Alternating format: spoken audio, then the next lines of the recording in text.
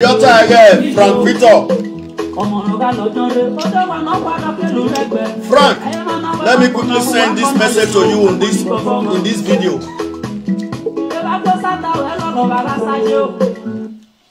A very big thank you to you. The video you did yesterday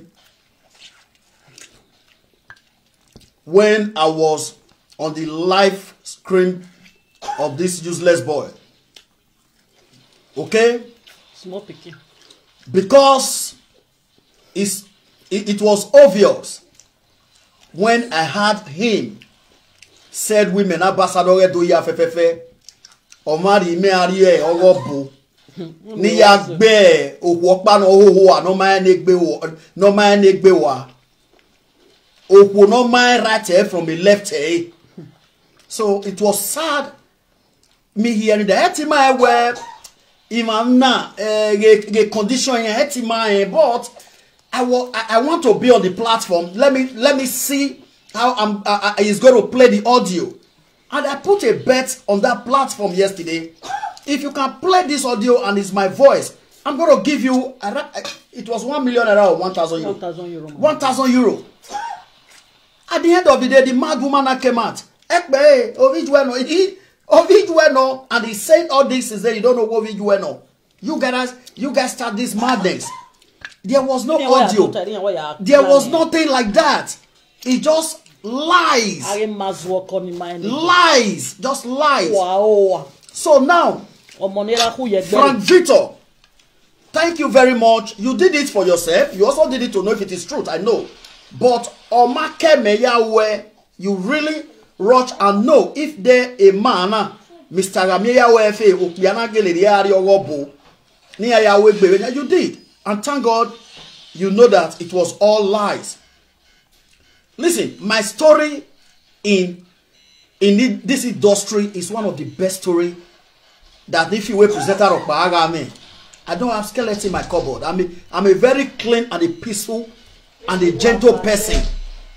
Moadaze, ime story of Panoguia. Who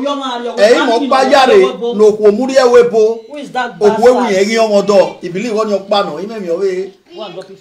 and I have right to move on. It take be move on you whatever does it. Because does it I don't have any story that is worst. When he may said and then he may one or as you are me away fenokban my brother who were because you knew my load that you need load any. So Frank Victor, the manager of Umewa Talk Show, I appreciate you. Thank you very much for that video you did. Ime okeke medo ya ahun ya agboyo we uwe ni ade platform iwe. Imao okay. Memao because I was also with my phone. Ina agboyo re no wi onya do. We play the audio. Let me see my voice. You understand? So no, not carry do. I can't. What's the matter? No man see no little thing are here. What's no man see no little thing are here. What's it, my dear friend? Not carry do.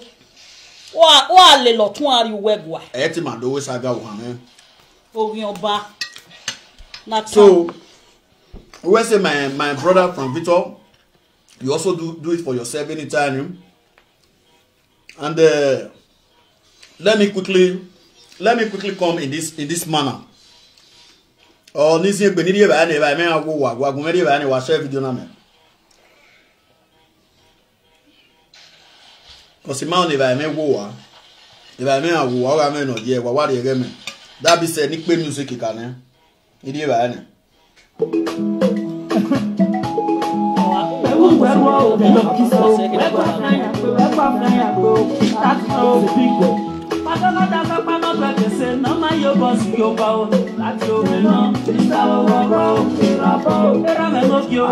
Yeah, there's no need.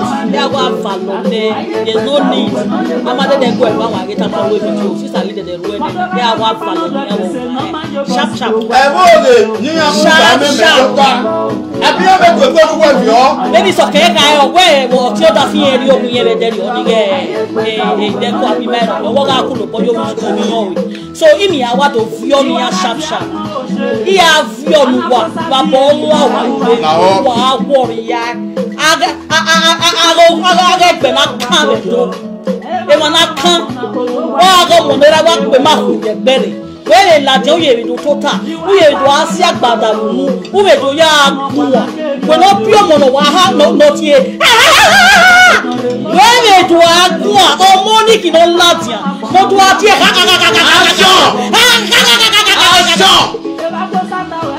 did I take go? Two men with go. Did I take go? Did they take go? I'm asking you. What did they take? Did they come to take their property? You know you buy those property with stealing. They lock you down. They lock me in the kitchen. When they lock you down, what do they do? They do it like that.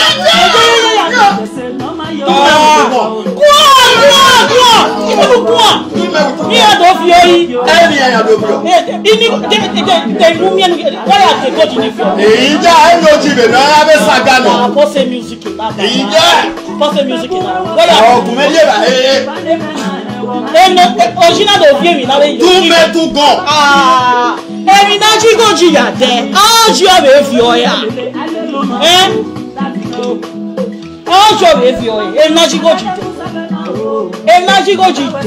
ọjọ́ rẹ̀ fi ọmọ náà náà tọ́lá wẹ̀ gàgàgàgàgà ọmọ ní pákà fi àmú mọ́lábì àti ọ̀nà women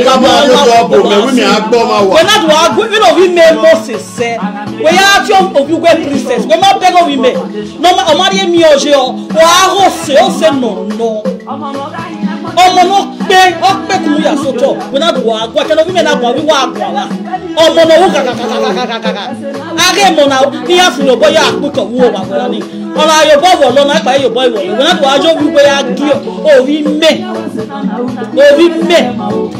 bàbá ọkọ̀ kí a ọ̀dù òní ni ìsọ̀kẹ̀lẹ̀ rápá yọ̀mọ̀ rẹ̀ ọkọ̀ kí a sọ̀nà ọ̀dù òní ni wọ́n á wọ̀ yá bàbá ọ̀nà àwẹ̀ gbé wọ́n á sùn mẹ́tẹ̀ẹ̀tẹ̀ lọ́wọ́ ẹ̀jẹ̀ náà kí wọ́n bá ẹ̀rọ ọ̀gbọ̀n gbé á sùn ẹ̀jẹ̀ náà kí wọ́n bá ẹ̀jẹ̀ wẹ́rẹ́ ẹ̀rọ ọ̀gbọ̀n gbé á bá sùn. wọ́n á lálàpá bàbá ọ̀nà àwẹ̀ gbọ́dọ̀ fí mọ́ni ọ̀nà yọ̀dọ̀ àbọ̀ bẹ́ẹ̀ ọ̀nà yọ̀dọ̀ fí yọ̀dọ̀ àbọ̀ wà kórìí ẹ̀ bá gbọ́n. Lọ́lọ́rí ọwọ́ yóò dáàbò ẹ̀ bastard nínú ọdún orí ọ̀dọ́ fún mi àlọ́ dáàbò wẹ́ẹ̀yìn ọ̀dọ́ fún mi wá nínú wá ṣe pèsè wà ṣe ẹgbẹ́ wọ̀ wá àwọn zuwari máa sùn ọkọ̀ ọ̀dọ̀ yẹ́yẹ́ àmì bíbí àwọn ọ̀dọ̀ náà máa ń nẹ́gbẹ̀ èkó ẹ̀kọ́ wà yẹ́yẹ́ job center mẹ́ta àgbẹ̀ 24 century náà ẹ̀wọ̀n yẹ́yẹ́ job center akẹ́sẹ̀ job center rẹ̀ igẹ̀rẹ̀ wà yà á fi ọ̀ agẹ́gẹ́ ni ìgò mẹ́yà pay tax wà yà á fi ọ̀ job center wà kẹ́rẹ̀ nìyà ẹ̀kẹ́ ìwàbọ̀ láwà ìjẹ́ mẹ́lísà fi ègó dìbò wà kẹ́kẹ́ job center rẹ̀ ìwàbọ̀ láwà gbé wà yóò bọ́ ṣòro wà láwà ìsọ̀kẹ́ wí màbí yà rẹ̀ gòdì sẹ́gẹ́ wẹ́ nìyà gẹ́ òtọ̀gúnjẹ́ ọmọ alágbọ̀n fún ọ̀gàdọ̀ lọ́gẹ́ wẹ́ nìyà ẹ̀fẹ́ orí làwà gbèmí sí egòdì ale no jigo igo kida getere waga oda fo we ya mo besani mo bosani ye iviere ne igo na pay ni iviere o ga da bodai we na ya me dai we na ya me dai we na ya bucket yo me da no da de wodu waga eni ekina jigo oji ya u geke no la keke no la wa na iga mu no pe amu no wo wa iwa mi won mo egodi no so wa yuru wa wo ni oni ode ba won do ra do wa god won se le fa kian la wa gbe wa ke egodi yo to wa ni job center won se le fa kian la wa gbe wa ki egodi vi ojo to wa ki bata vi yo to wa mo epo yo to wa mo apuse ru e wa na ari job center wo ya ta me job center ri go ma e la o wa itere igon wa koko igere wa egodi eri o se wa igere ya de ami wa e mabege wana ijo boss ori owa kodo wa so social media owo no ke emi no ma ko won ro da wan wa iwo no te do remi no wa ko sisi bi wa e je o ma ke ke nu wa baba e wo gbida e wo gbe bijo baba e wo gbe bijo baba e wo gbe bijo baba e wo gbe bijo baba iwo ro no mo se se me de kare gom The 2 men will gone. 2 men will gone. They carry me go kitchen. They tell you. They tell me. No. They wanted to kill you. No. They carry me go kitchen. Aribe. Na mi ebe ma. Are there be one resemble ibe. Ibe shele. Eba ye vie gbe ni la de wana we agbe camera de egbe ma video. E mo na kunkwa na ya zese. Wana agbe camera wana we amu dai. E mo na gwa oga agba mi ogbo won gbe okun tore soto. Owo ogbe obera ogbo bijo ogbo we oga gbe we. Guge Iga guda. Oto for your time. Oto. When no guge. Viokai when viokai. All of your pocket. Or when enemy ga when enemy. No go wagbo then no go ba me ba mo gbe ya fefe. Ona we say ona amu gbegbe wa. All of we do lads yan when na gbe gbe no mari left and right way. Where do agun awebu. E ma le ya legbinu wa ge ma ni ohu a. Age ma ni je mu gwe. Age ma asonba kian lele na asonba le mu wa. Asonba kian asonba kian transfer le lu we. All transfer ke gbuwe pa lele e ma lele we. Yan ga lelu wa ya kian. Asonba kian gbuwe wa ya na we no gbuwe wa ya we. Ariawo adegbe eri agbo from your generation from head to toe. Aya asonba lelu wa kian na wo mana ya una eri asonba kian ga lelu wa kian. Wa ge me ya la wa gbe me le disgrace ya la wa gbe da. Wa ge plan ni wa ga plan that da fam no de o ge ni wa kian te mu yo hun. E fa na aro wa odon ame ni mas work on my negbe. E fa na aro wa o kan we wo kan ta no de o we no si ai go tun no an yo ka bi ati ne re go e o eri we ona mu ge eni o ma ri o da apu yen na wi ya gbe no ma wata ma no ga fi anu wa gan mo gbugbo wa ri yo ko yu wata ma go nu wa do ya plan na o ge do ata wewe o me gbi mo wa ri emi gi ma ogwo ni me we go jagwo ni me ogwo ni me level o fi enihi lare o fi enihi wa ma mo ogwo ni o fi enihi e me level o te de gwa le ke ma so igo jump wo ni me Opono si ago le Facebook ne tegbe. Are ni ma ene. Opono gboda fún yo to da fún zuwa se ti te mo pa. O ma gbon ni, o ma gbon. Opo ni de to da fún se ti gbogbon keke no ko ni lawa lo ye. E wo pa ji ku wa na gbe so yin ma na lele we. Me e mo gbeje me na wi me ri ku me na su gbe ayo wa. Opono ho wa. Opo ni hia. Opo me e mo gbeje. La ro na. Ya ge gi ma se ti jana invite my we bojo. We si me lu gbo si me le ka si me lele ya ni.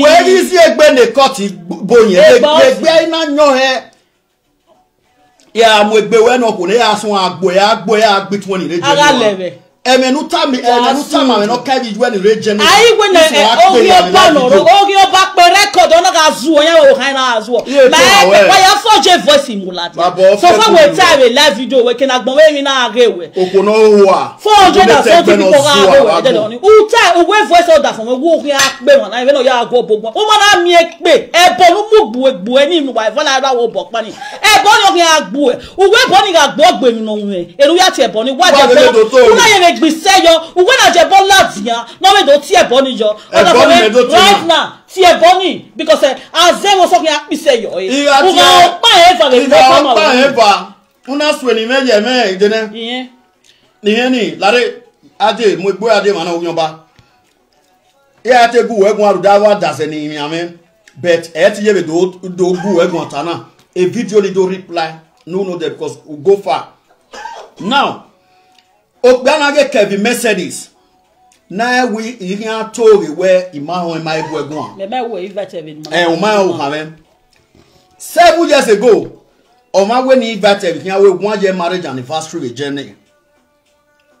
Me wa ka de kumene biku. O de kumene biku o jigo to boy ya female because on where a man na wa we okpo ma we no.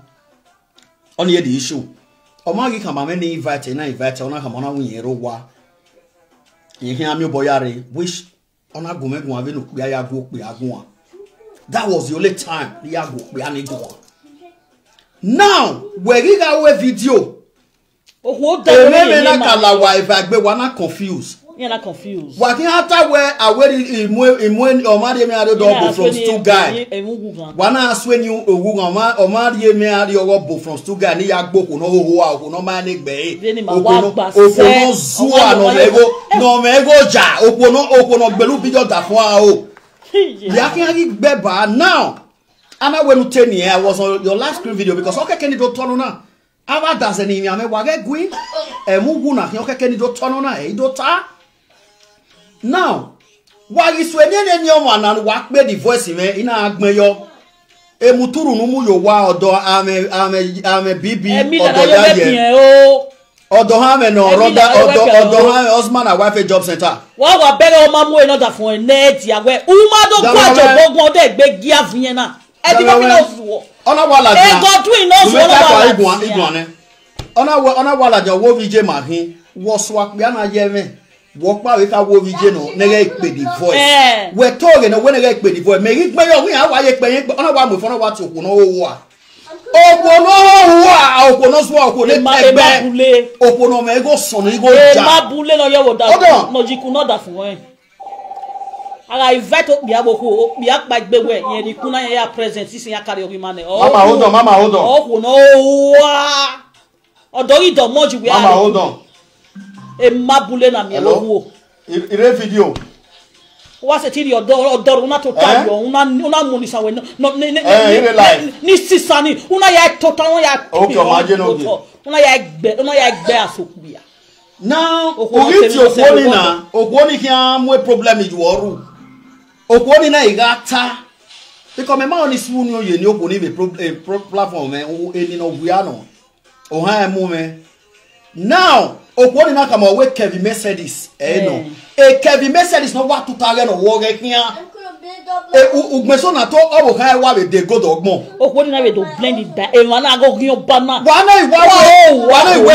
Kevin Mercedes ke we na se blend it obo ni me ya gboku pa no ho wa e boni alu obo no me go ja igo sono e bona mu gbe obo no ta mi me we se ni me uni yen eyin apo mi message owe me ni ta mi yen yo boni no we TB Joshua uni yen ni TB Joshua ma ejo ara mi ya we fa mi father o wa meje wo ta ma me owe mi enu ta the dark no we TB Joshua ta we DJ live video ya we no mass is okay for my life ogwo no wa no lele o de Lagos lele ya kian no ya o kaloti wo wa e no do ya seti gun uri tie ho ni we Kevin Mercedes wana wa mu ore wana wa mu nya opi anoma opa ma eva wa mu yo hun wana wa mu yo hun to si wa go phone ne o ma beta ma go odo ha me lu gbe la ba okay Mercedes that dey good already sokan we gbe amori sokan isokan e won sha si ne god we lai igoji nu wa ya de lo oji no nya oji e ma wa ra e igoji ni o won ji goji de we expect wa be careful we gbe go so no go na nu wa na igo down oba mo igo down ga nu wa igo no mama egwa mo bogbu wa number 1 igo no mama ga nu wa era no je ki abie wo mo bogbu we very expect we dagun we expect who expect we may be who koka una do ari po ogbono ga atu mo ku ogbono ga atu me lagesan ọmọ do gbere la za okunyan ga atu me lagesan alagbodu we ne tumo ni o hin agbuwe la dia wa zagba we no ka gbe no da fun wo shut up ni won ona we no da fun shut up oni me do tam go we shut up we o re bo ni le ra tie nu we re se ba ubi odo gbo e live video ga alagbodu we ni ubi get small imagine ya tie ni eni ragna eni your his father ni do tie gina we ubi alagbodu we ni ne tun eni hia do gbeju we eni ru we tie ni we eri ofu wa to re nu wa do mu we eri ofu wo pa do la je we ra oji o we ri ra gbera wa omo dan o me no da fu we if you for one night o me do nu gele ati e bo no ni le gele ro nu ya hu efu abo wo gele ro ge video nu ya ta go kin o ba no go jet human trafficking we ya fefe ya rewa video ni mere wa don ame ni ne mabule ara don ame ni gbelegbin yan lajan we live video ara don ame ni owo ara me bi ame yeye odo bibi ara e ma zuo ko na mi e ma ara wana pe fu ave do o do ne do kan edo kan we edo we na nuwe la wa moto nuwe la wa owa ga miewe na gbogbo yule e ma no siko we ebedo lo you are the best we are bere wa ni siko we na wa bere ni ebedo ya lo wa we ere ya lo yan ere ni ya mere we gboto ebedo nwiwa ya le onwiwa ya lega ebedo na yaku ebedo na yaku me ma ji go ji dama wetin ya do vio imagine go ji da me mo na we vio go do we action na ge kita na mi anti kita ni e si wa action baba wo gbe bijo baba omodan baba wo gbe bijo omodan gbe ra wa za action baba wo gbe bijo oda fun we action do ge action afaso bi no ye pa gborun an we yi se ti gborun we ne do we ya se ti voice do orije megarie yo e ma ye ko wa e wa bi one to no se ti wa àwọn obije baba àwọn obije no ri ebe no we no ri ebe ne mu no gbe no ya adi e we action oda fun we no na kan we do na se ti we action na kare do na se ti wa àwọn obije o si e no obije na ri we na miere o yin na e bloblo na pe mi na action ata with me eva ni gba action e boya no lo no mi amugbe ya fefo ya o je no pa igbo action wa worry ya action odo ame ni ma enegbe action for what plan me live video wa rita wa maka plan e wo na me gwa ga ta no dey sure e boni na mo gbu wa na ye ze faru wa e plan wa plan e boni na ye je faru wa rita live video e fa na ye la wa gbe wa na is wa confusing other for we when wa hian wo do akia wo don ye tie no pa no e ma bu no money so no money sisisa o woni ye ti yo ni e no ne wu we bu ne wo ya lefu abu ogo ne tegbe no hohua no ma enoje no to tayan do hun ogo no zuwa we ma we me pale we pale o ma ti pale we we pale ni no ba boy fi ekun le lu e ba gbon o ya le ya si e to ni ma social media number 1 president am here oda for me huju o wa am here o ma wa I we da na ti e unwe melisa to bu o ko egbe wa ko no unwe ye melisa o kan to bu unwe ye melisa ga to bu e bo la bu de pepe di mo fi o ga to la o ma me ne o re just wa enu ya gwe ga e na wa ya ga e ku gbere fa ga la wa gbe me ne fa la wa gbe na unwe ye melisa ga to bu fa mi ala wa gbe e fa ni o kan ala wa gbe kian e fa ni e fa ma o ma e fo we dagbo wa e fa kian ala wa gbe kian kenu wa ni ya se fa kian wa do women gbo ma wa wow ide do di boke ebe wo se e mi lo gbe when I wi wo wa we na gwa bi ade ukun ya do mo yo ma we gbe uwe eri ya we ori o vi me emi lo gbe wenete we o tu ari iwie ra egbe ni we gbe e ma ni fi moto lelera iya o we o ti o da fun we o we we na do atogi no ma kian we na do amujo ogun obi le gbe wa sun we wo je me na go o we ni ayo bokule apikobe we ke no ri aje ke no ri ala yo bokule wa ma be mi lo bi o kan ni gije we ma bege mi no wo kan ni gije o mo ni odo ha me job center e dey wa gbe wa ri o mo ari esku odo fo we ni eta woda fo mo ye esku wa na mi we dey oni gugwa we uwa mo ari esku wa na le ra fi job center wa ikere ma bona la wa abozuo odo fo we no odo fo we ya gwa li nguna odo fo we no that say Germany okay odo fo me dey o wa ye nguna ma we odo fo we no wa o no biela me ikesu geje Germany. Now you job center after how many years? No, tell me a passport you 50 or me bo. Oh, we have a passport. You have America ban. You have UK ban. I'm a me rock. Okay, are you Nigeria? Oh, you really? Okay, those 30 day ticket. Where you go to where lie? Go to where you can borrow. You have the ticket in order for. Not that when I have full here. No, that when I have full leg belly, and really here get in Nigeria. Oh, tie deputy. You are in Nigeria. No, mommy go no. I had the ticket. Or 20 the ticket in where get deputy. A deputy. we are that guy's a nice guy. They're warning one. Oh, we must set the ticket in Wege deputy. No, Agogioba. Orioba toga su wedene woeroba. Orioba toga su. Waju we se fa ye ya fefe ore ya fefe nu tanode. Uwa ya se fa. A bonu tie una we boni to da fi me magele uweri. Oga opa e fa be nuta. Oga opa e fa be nuta e bonu tie ni o se bi gbe Oma epa eva even lati eboni ga senu wa se ga gbise ju ewo va van ya ga gbise ju ewo we ya gbise ju ewo va son e ba ru opa ye ni o da fi me yo da bo obi obo to bo e me wa hin obo koki me wa sun uwi gi ohin igi emebe kin ya mi wi me e ya no igi owe ya tuore ogwere ni wejo we tuore ogion ba bet me ogion ba you can see the difference now. Understand? I really we men who register husband and wife. Even Olaja Unuya or Lugan or Dohamore job. Oh, better ma bibi yo bibi re maragwan. Better ma because we are legit husband and wife with certificates in the Western world.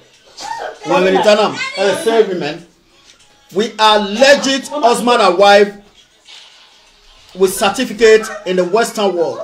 You can see the difference in us now that Odohame no legal marking. When the authority came now, they will say yes, Mr. and Mrs. My Odohame job center that I had a job center. We don't do that. We are here with a job center. What am I doing in job center? We are here with a job center. Okay, now Etido saga well because he said well excuse me please. Excuse me please. If forgive you any. Even need those sing oh man we are do bewa. Ilele utana. When you do verbal live video live video and do ya do verbal now. Now emenutano de e dimofi Idahosa. Women aga menaga meya OFA Edwin Idahosa women naga meya OFA wagbon. We a mark banati Kevin Mercedes. No rejemi ma according to Okona ne tegbena no tama Kevin Mercedes or me ari wobo. Ko ne tegbeni enie we agbeni me aso we platform me o me if I bought like Bokono ga tu me lagesan. Ozwa. Okono ga tu me lagesan. Is there to a lagesan mommy lagesan when you get to me lagesan? You know to me lagesan. She's a stupid woman. On my right here from the left here. A record here. A record here. I have all. But Ojane Beno if at now Omaziegbe ne keno siegbe ari ni abonye egbera nyon ona we Odohame job center en aya legbe na mo ebogbe ne Odohame no ho Odohame no dicto bien declare me webo. Yeah, we not be area but we might understand. So it's unfortunate that she's going to regret these people. Any one of you that is bribing these people. That is bribing these people. Yeah, they don't do 1 year, 2 years or so. Wakakabo ave go the Guiana ya amwegbe. Wa send go Guiana. Wa we we are Guiana bet egbera 1 year. They are coming for you people. Now,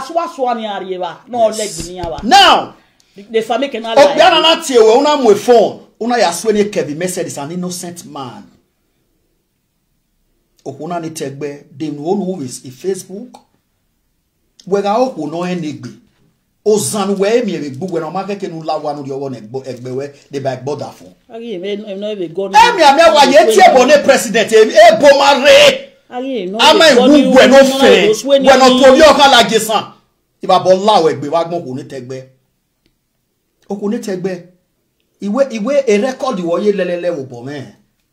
I'm a dignity and a personality man e na reserve iga so an temi nu eminu ekinu ina so an ta no keke no ori egbe le we ga ri egbe le o ba keke na ami we ye because uwe ho now sis uwe ku emu we okuno robo uwe ho now Okonetegbe, this is not a threat to you. Okonetegbe.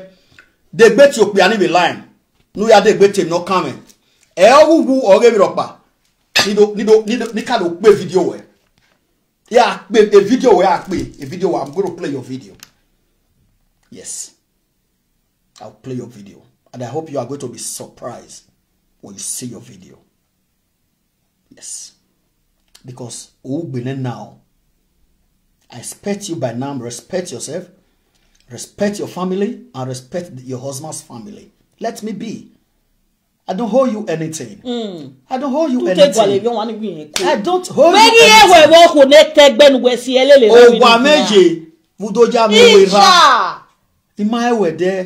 I don't owe you anything.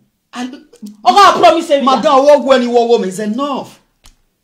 But you think because you said you are rich, your husband is rich, so why work bomawa? Me are rich. But I want to tell you where he go down. The guy is calling you, please. You understand? But if I decide to come and disgrace you, I will come to disgrace you, life and direct. Okay. So, Okonetegbe, respect yourself. Yes, it's enough. Enye Kevin Mercedes no way ya Sony. What can we Kevin Mercedes? Okonetegbe, the reason oya westway enye Kevin Mercedes because he me say saga and have prominent men or TV. But evena no dotana, he konye receive sin. Ukpome no do debunk Egeni ya tie biana Kevin Mercedes, he invite every coup 7 years ago. Now we toge. But my boy many ma de gbe gun de de mama we de ko gbe ku. Okonetegbe uwala je wakame. E man na no ho ana ge ovie job center. What way a Kevin Mercedes na me are you double. Ni plan igbo gbe Okonetegbe no na wia. Okonetegbe wia ne hi. Okono ho a. Okono settle ni ato wi ohala gisan. Voya ka wo go alo. Dem no go alo madam. That's the worst you can do. But I expected you to respect yourself, respect your husband, respect your whole family, and respect the family of your husband. Because it's painful woman. Then look at this same idiot who accept we come away Kevin Mercedes. I don't know why they are so live video. Larry, listen. Oh, damn it.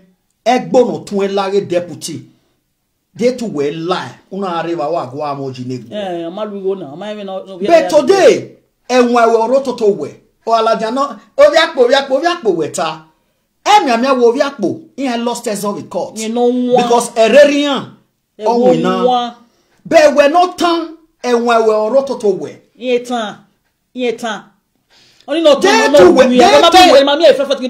to we negbe. Okay, can we to be when I no declare to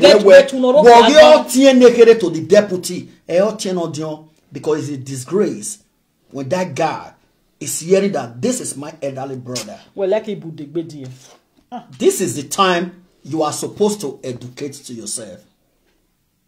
Inwe change Okonetegbe yenwe nuna aswe Kevin Mercedes.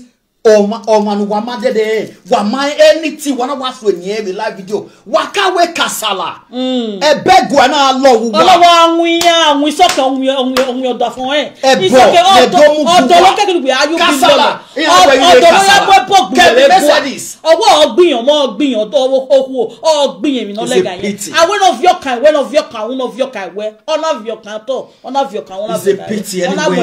ona mugwedo mugba nera ka mugwe.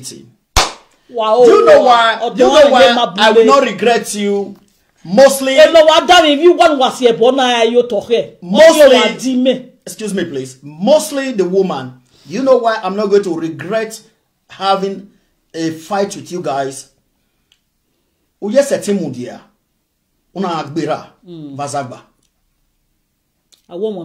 Usetimudia. Una agbera. Vazagba. Who is me? No can answer about now. If una ki omo na makoko say una seti do gbera bazagba Who is me looking at your now? Now, excuse me, please, my dear love wife. Look at the stupid and the animal you call a husband. He sits down when you were insulting the man you call your father, who have thrown you out today to number nonsense to you to go and die in exile. Erimare Chief Israel. Ugigbera a man in our kama we go zuonumu you were Ashon. Ashon. And you were celebrating. But do you know the repercussion today? Almost one book wa never wa. Wamari wamari ebe mi agbona wanari e na. Agbon we wa we be. Oh see no mother we. No pa we dey here shut up. We shut up. That is the repercussion of what you guys was doing to that innocent man. I will not shut up. I can't go on. Called Chief Bob Israel. Every money, Marie Binana Vegani. Or we who was in Nigeria, when I do what you watch him, Muganwa. Or what your time, he will be. Can worry now, we get job center. Even the man also know that he get job center. Why?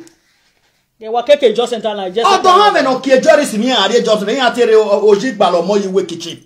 When you make it now, either way, it just there. Why can't make a job center? Why can't make a job center? Any reason when I got in Euro Keveshen, you know, is more than 2,000 euro. Oh, you can make a job center. That one on time, man. All right. So my wife, it's time. Bono when you get here, I don't do video banity boni now. Or we don't hear boy, I video because he manipulate you, messy. If no, so yeah, Ladian, Rudawo ava dazenimia me. Ava dazenimia, what dania? He gave a dan wa video na wa good baba. Edo we emori Ajebor we woman. Na ya wegbe wala owo wa ya bo me o you wa hin omonamu wo ma wo dere he pa ge blame me wa gume do sien e na la do sien but alright ka we war no na ho papa na war we video ahwe we declare the war again.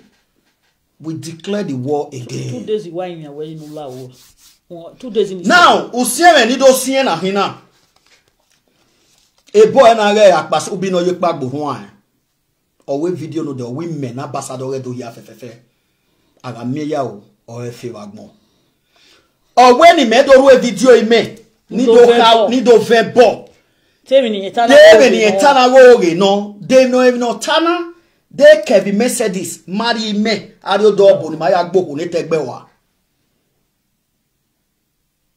eire ba o se na do video na o se ni na do video na o now you can have any here no when you need to very video no do bonu wa wo gba yo ya fun mi ave fe na o we ni mi ya ni yen me ya fefe we le fun e be ni yen mene ambassador do ya fefe ara mi ya o e fe wa gun you sit and do na be your riches o se ne ko wa me na fun me mo wa ya ku ige no begedege ni ga vie ige no me hotel ni ga vie uda kerekere azo we wagmo o wa go yan amaru wa we mega tie Kevin Mercedes mena emudia ina tutake Kevin Mercedes no re jemi wa onari emi ari ogo bo mana gbazi o no kame ohoni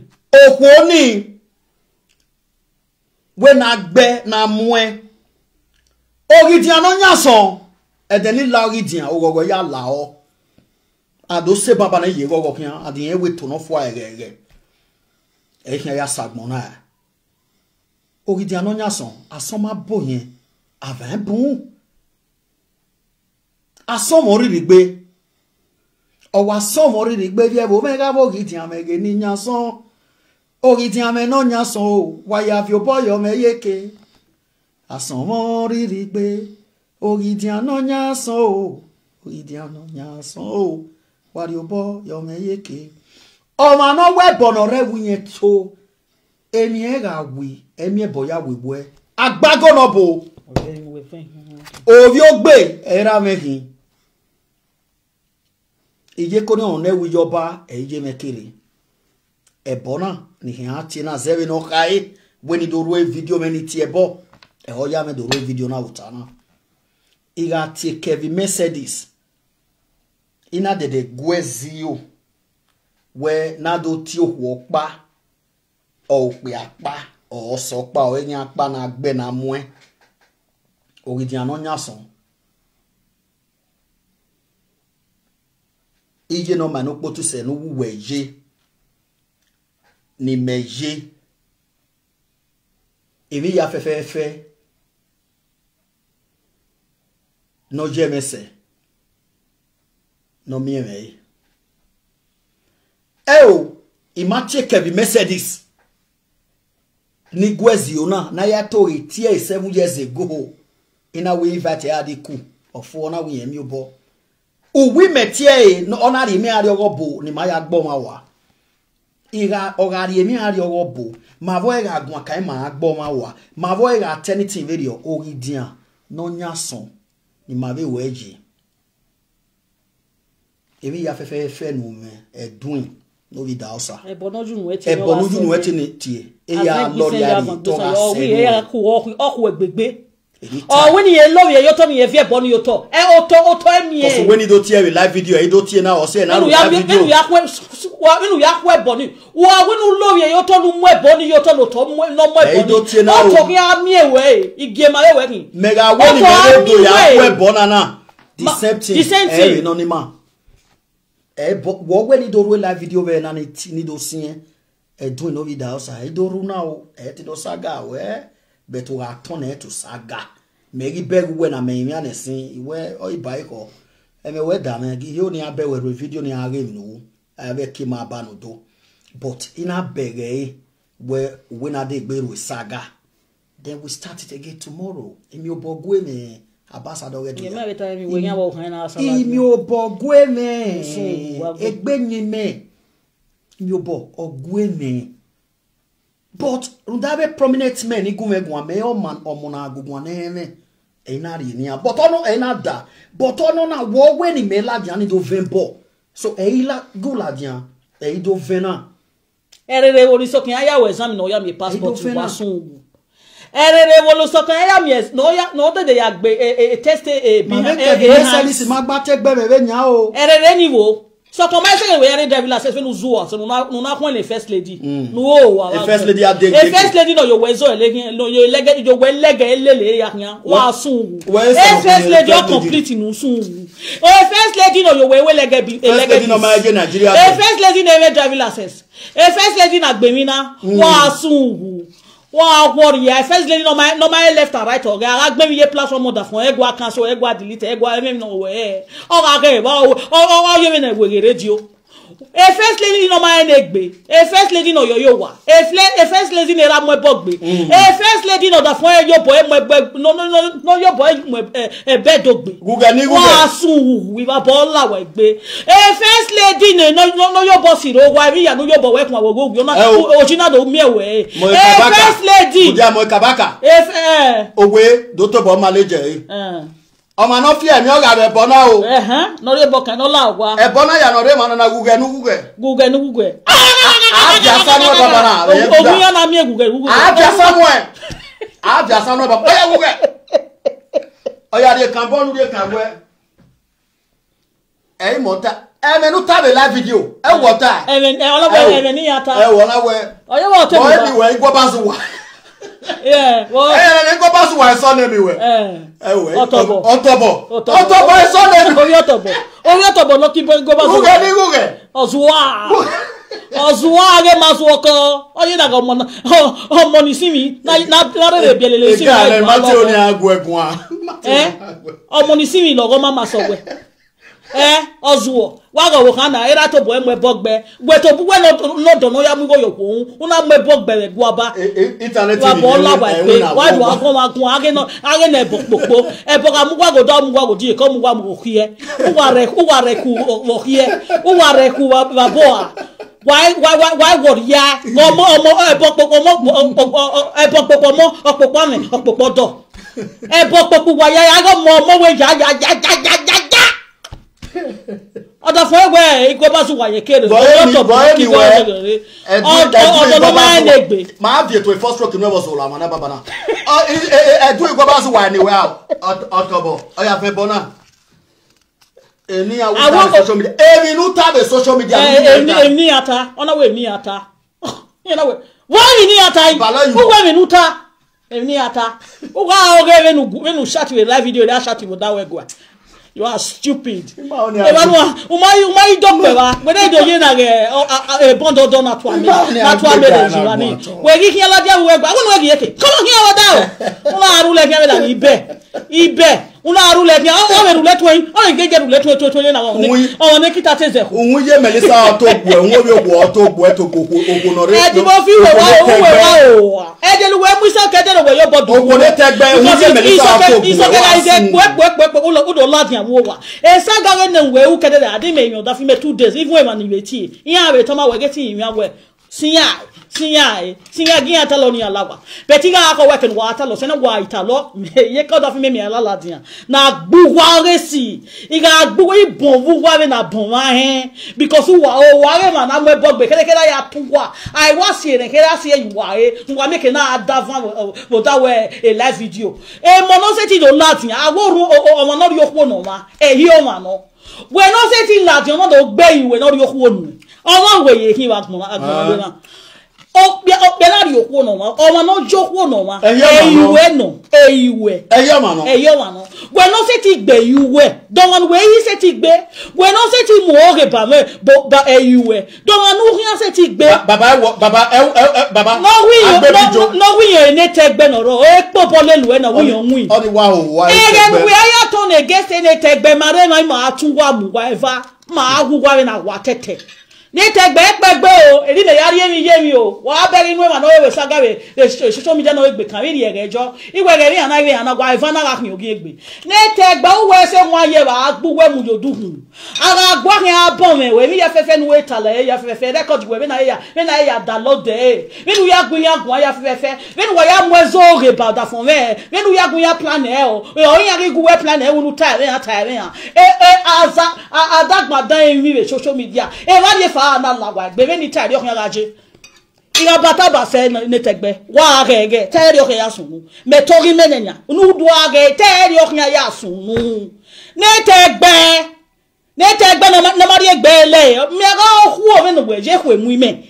ehwe na etaji me ehwe emu ime ne tegbe hu ya mo egbele madam oni sisisan oni se ya magwele wala ga ne uye to le ta agwale ya kina Allah ya magwele go sit down there, don't be stupid action e did we seated be seated you say possible oh my god awesome you know what let egbe we wa ri egwele e bo back na bi I am too big to be fighting job center husband and wife I'm a legit odo le wa la tin abobie who the job center? I'm a legit man. Doga pressure me, doga pressure. We doga e bank jigo hu me hian do mu iko wa wo re no evidence ile la bian be de oni. Se nia ari e ma ya so. Se nia. Dia gwe o da be le dia. Hu we na. Do mu iko ahu me hian do mu iko 30-20 do mu iko. Ene tegbe e record me na clean ai gere ni go ya lakat ne ewu na aje e back ahu me hian do ogo ne tegbe we ma ko mi me lo oda for we sisi we card we 2 years ago owo we ni right we jam ni who is a leader ya wo gbogo do mu iko iba bo lawe gbogo ne tegbe iba bo lawe gbe oda fun we ma kan me lo sisi we na private bank na government bank ni na hin on ayare bank ni ta we ogbone tegbe job center e bank ke kan we dey beg we do mi go ogbone tegbe we ma kan me 2-3 years ago we order for we see we credit card mi wo lo ya mo wa ye Facebook ogwa ni lare ogbone tegbe ege me le ya tebe ogwa ni me ma nerun jo we ma ya neme we ogbone tegbe ma ta ba we order for ogwa ni me ma nerun mo ya gun me ma ta we order for credit card na ta ma we ya he ina ta ma we go ma no siko eniye ta be na gun na ogbone tegbe we to bu we no da fun bo wa do da fun we to boy ma conference e ma do ta mi me mo time ma bo hi me we iro nu we mo mi me do we o da fun o ta ma ni wo ya ta mo da fun we no ya mo da fi me go we Nigeria we na be o ti we no re Nigeria no ma gujo bo we hotel we ma ni go make marry there iya na ge we na ya we tu we say wo fe yo bomb so igo o fon u me go wa ga gbivi wa go iwe gu wa o fon kin madam They too we go when I need boke no respect boy. Or you man need there to get respect themselves. But you are fooling yourself. But the time is coming. Why are you jasina? Or buy which one is Germany be. Man, no time be which one is Germany one. It was Atalia. Mostly Ujero Tamame where ne rock bene with Germany, Mamma Bebo Yak Bebo, Nekere no raw. Uwoji den oji yak ben na me Elezos obewe no ujero tama me o wai rock mo wa no time ya go ya in reserve I'm a man who has reserve o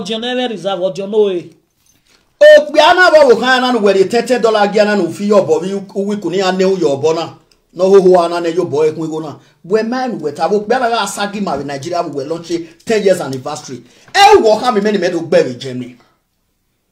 We marry ke Nigeria we maka me me gbe Germany. We ni e ta. O we ya legbe the presenter ni ado le me gbe na me na ambassador do ya. Me. We ga glory ni me mu we are we me set today. Me iya ya no tie bomb me social media ga gbe bia. O me igbovo lawe gbe. U tell you wala u tell you to zaga ma setting egbe na ka. Egbagbo mo mi na ka we o we do gbe kan. O my. What did happen for my network? A video we drop what's the network okay see from 4 something to 200 the network no do saga we e bonu we ni do sien e ireba. But I promise you, when you want to turn it to saga we no me video now, please light it up. Light it up. It's okay. Light the saga up again. Emi lo gbe. Light it up, please, man. Edu egu obo di do bu egu wa uri e wala o gbe ye ya pe uri e imu afielu u mala se ti ya gbe mezo to Ajebor ye ba iga ise gbu edi ne gbebu na wala tia message to Ajebor no wa madam. Well, okay, now I will wa area runga ya o ma be. O hin eta o water for me. E no da for we not dey bath no ma do dem. We na olu do mo yo ma gbe. E pe ni mari ere ti wa do dem. Ikwe pe ni mari ere we yo da fun wo ma yo nu ne pagbe. Ayo water for we ya pagbe wo de. E bo ni na mo chairman. E bo na ime ga go da fun me be de ni o da fun we wa re we ko do asu obo. A o ni me ya go da fun we. O ma get your book and book ya wa. Okia wa. E de ni me gbe na we wi kuni me na ri ku keke. O ga ko me ni biju wa o. We no mani na ka boss ke me gbe. Wa e kala ta me de le. Ya wa me ni wa ya gbe na o da o. I wa savu biju wa o. Ni get o da for we na mi nation esini no de ti ma ra evie ko evie won bo. Iyaro mi no isale kan ya we fa no. Iku ejo man as the chairman years ago iku ejo man as the chairman. Wa gun ni hin. Ikuwera ni kin as inu ba we de we share ma den wa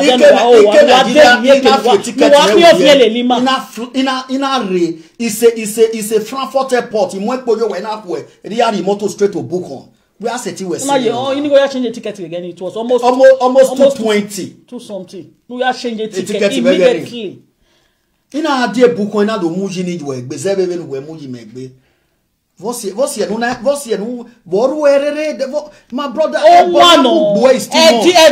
edi moki edi orioba edi otobo edi no lagi eke de no lago hie edi no popo no yoyo hun edi neme nwa edi ne doka edi nakawo edo wana mi goda fun owo ha wa ze tu o wa ze swa we ugwa lati o do azu owo ku we ni mo be de no gbo e Facebook owo tu me owo tu zuwo owo ri o be o go bodan owo ma gbon we hin owo we no de yo dere saga no ni ma do fun ape na owo we no mama owo we na enwina owo we no le job center owo we na ne do mwe bogbe owo we no meme owo ri o bag gbon ri o bedo owo ohi owo mi made a mistake in ya lelewe di ogin o ba we me no wo kun we pe ma we mi egbo ni oboda fi mede give me na do hata we oboda fi mede odo kun megun awere of a public ma bege we ogin o ba o verere uwerere ma bere nu pu oge kiani oga kan ya gbu eladin oge owo kun we ni ko mala imo oge ba we ni ya je gan we ri mi oge ba wo kun we ni wa ya je gan nu wa ya gbele gbu wa oni oge bona ka wa mu gbu wa na o ka wa gege na o ka wa mi wa hu mi wa de oni oge ka wa gbu wa na wa eri oge oge ima ya no Facebook ima gba gbo enu ya fojo oge ọmọ nu ma owu eru pepepepe eru tutututu wo mo le Facebook aris one time mo wo kun we no ma mani nia no giere ho ne ho ekeke aris one time ma nya olodo wa kia we begbe agata mo do fo ata mo wo kan we udo wo kia we begbe wa kare la dia we do fi pegun me je de oni na odo fo we gire fi go wo kan we nia we wo mi e begbe wo kan we nu sun wo gyan ba ofio wa mi na fie Ozuo ni makon ne enwina. Ozuo no mwere ne yekpo ni sano tota nyerere. Wa azu aji mofi. Wa bola we gbe Godwin. No Idahosa. Wa. E bona mu gbere do we no ye fala we gbe na ri okun ya safe wa lele we hian wo te we bona hian. Wa le se do ri o we ze faj we gbe ke na ri ari we je fa ga la we gbe wo okun ya la we gbe wa van. Wa asu we bu o re nu ta ga ze faj we gbe. O ga te ma to kin faj we gbe. O ga to ro kin faj we gbe. E ri okun ya je nu we wo gbe ri okun ya je nu we ba van. E ri e bona tien we be gwa. E ri o ya senu we wo senu we ba van. E ri okun ya ga je edi. E Godwin no we Idahosa. No we otobo no ki igwo bazuware. E wo bagbon e wo bi. O gbe no ma enegbe. Noko aloko okoko ju ohun noko su ola je no do we saga do gbonona da de godi na do gbe gado mo rejo ohun no make na do jigo brabi man ma make na mi go ya de godi be bejon o wa sunwu na jigo jide what they expect mi na jigo jide wa expect yi o wa fi eri da kido kan na jigo jide o de no la wa mi ni o kono ga 20 years o kono ga 30 years to come na jigo jiyawo o denola enihi ugajiga ugagbon yawo mi bana mi ege mai wala wa o wa yama ri emi o be emi opon wa be mi wa gbon wa gagbon be mi me nu wa ya de dagbon yi wa emi opon wa ya shifi be dagbon wa ya do mi wa abere ti wa ri o wa e ku wa ri o wa o kan me okay e boy do bono we ni do tie o wa ri o wa e fa ri la wa be saga mado Owen eko owen do tie ebo no wen do tie na esaga do ebo like you go like you go like so din eri de gbe la dia we na sun esaga wono na ma kan sun me ri ewe ebo wen do tie ebo di ma we na gbo ma wa na we ma gi e mata na do tie ebo so anything na di mo fu akin asan di mo fu asan di mo fu san san mo ma do we saga o san san mo fu okay so ìjà ọgọ ní ẹsẹ ti tẹnití oníọ̀rọ̀ ewu awuyọrẹ yẹn kí ẹ ọgọ ní but since ọwẹ nido tiẹ bọ ire ba iye do you know I respect the dignity men that called me that I should live in and that is what I'll be doing now but since or forcing when you add live video need to film go to a video now tana why we video ne I must do tell me verse. So that is what we are doing, right? So that's it, okay. Who dey man on we fancy way. Oh good lad, every day mo fi no ma se. Le don mo bo gba kan we do. I do we no ma do gun do gun.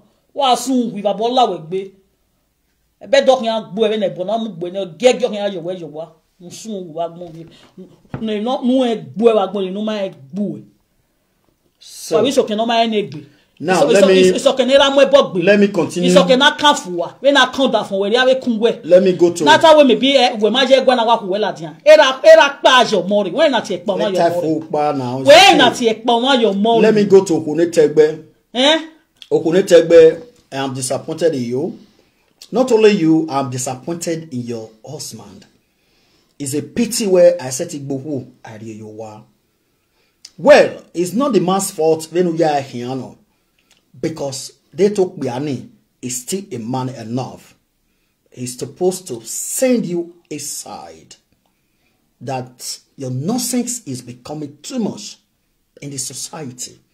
Emenu gele tamame we terminal say e bagele we mata no. Because we are negbe who set him worry by Kevin Mercedes. Oh man, what am I doing? Una a boy now, this stupid boy now what we Mercedes. Oh no, one shot. Kevin Mercedes. Oh, can I not work or not? Only we marry not go for Joe again. Ona do muju Mr. Man.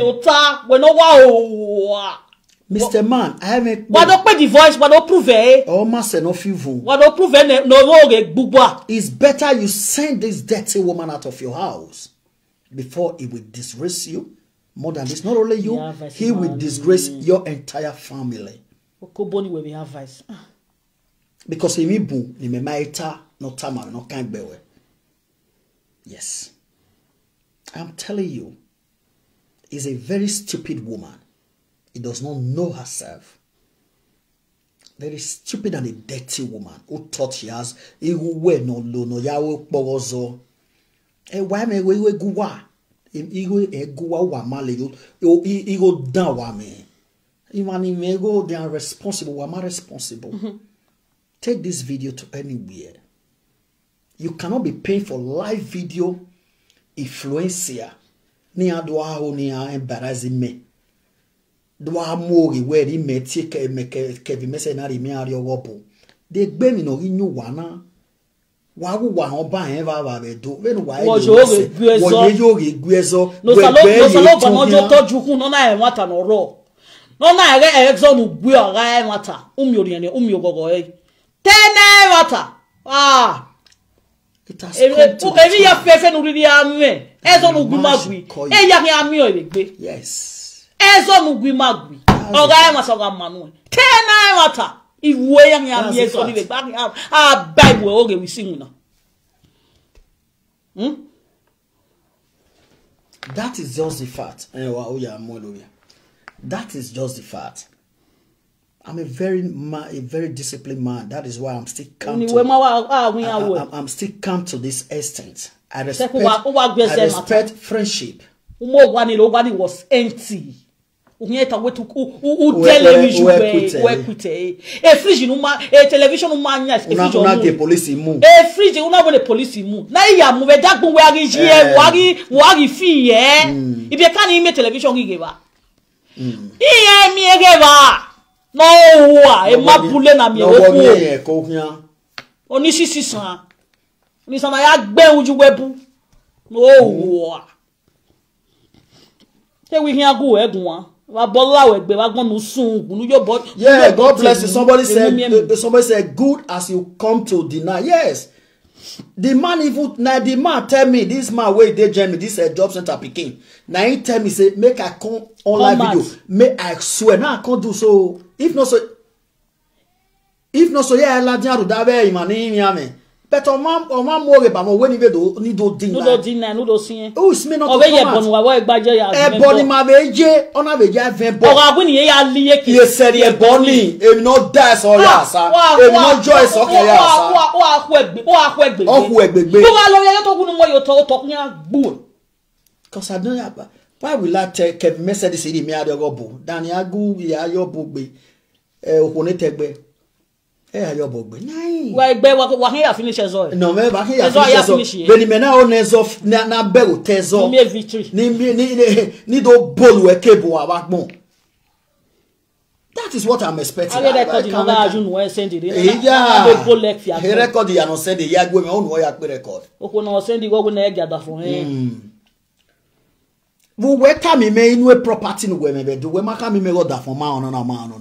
A responsible woman will have it 1 or 2 hours ability. Your man will never know. And you also told me where or ma honona. Oh, send you go where get it to him. Era me na ga mi ya we fe. Era me na ga mi ya we fe. E get it to him. De mi nu ho ni mu nu Oko no ma negbe. Esenu me. Iri se ko etibi Joshua.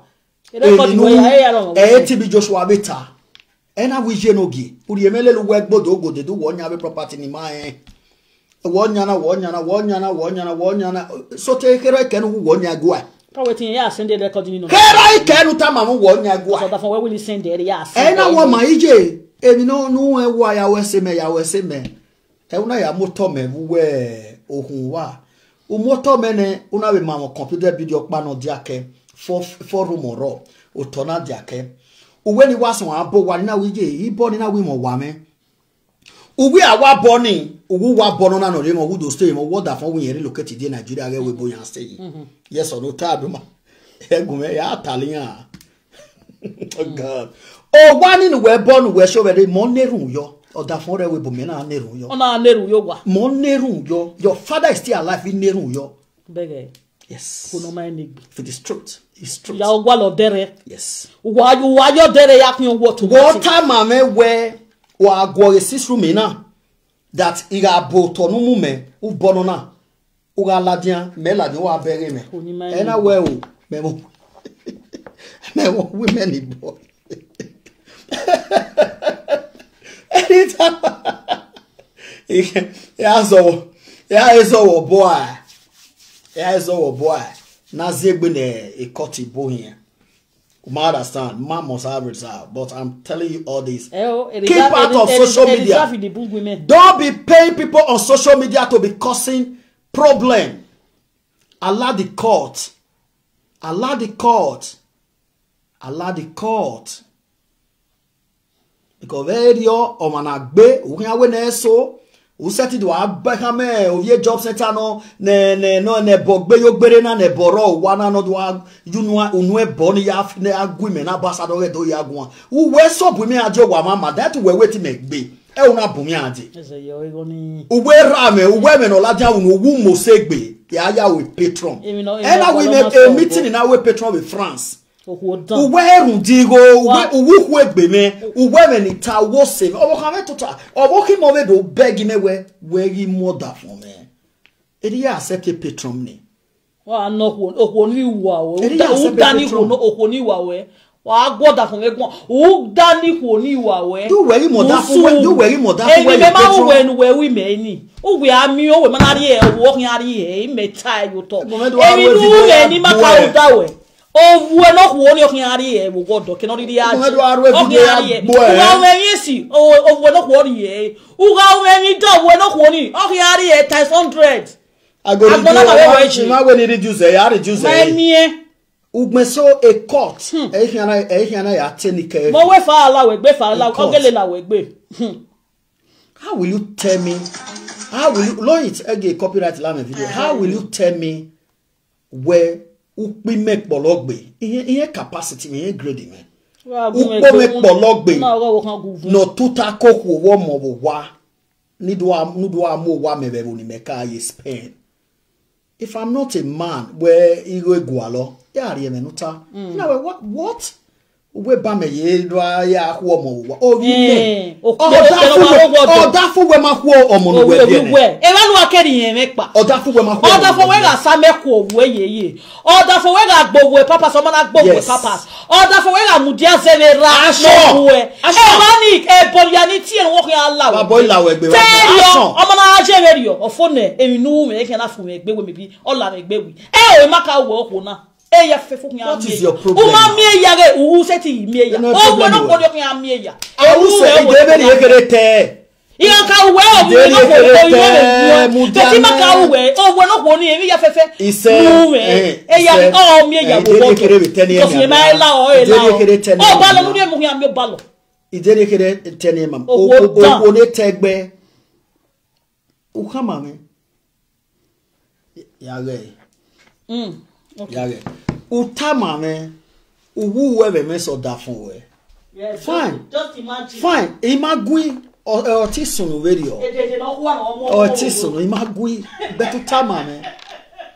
O ko ne tegbe we ma ka mi me. Madam, like in social media re respect other fun. Is enough. Emenitana ya ataya with proof. Yeah, tie with proof. Infinity we ya egbe. Wo so that mo fi na wa. Infinity no gunu me be do. Hey. We ma say no gbo. O ti me no jon or drive we keke. We ya we mi na kokoko. After we driver no car me. Mo we no do drive we. My home blood brother. O me moteno, ya wona mo moteno, wona drive you. Onye ya time already mo fi wait pa me. My own blood brother. Egbuwo me egbuwe etweni pe ya fefe me mo la ya gboho ni tegbe. Ememe ohun ya me boya la ya gbo mo ta. Ememe ohun ya la. Madam, is enough. You are dragging me so much. Allow the court to do what they are supposed to do, the law. Because if you take care, why you go with this why the $50 Guyana send they go the €20 Guyana. Nia try to bring a personality me that I will come for you. And when I come for you, I will let the whole world know. What they know me ever said what problem you way. Ma dey comfortable bo ado ye. Why je plus of banana we am oge nyamo hu we iraewo wa. Ibi ka ya le Europe. Me na dazo ma siesi. E ba we adu aye gbo ma ya mu kebele le Europe le. Me no dazo ma siesi.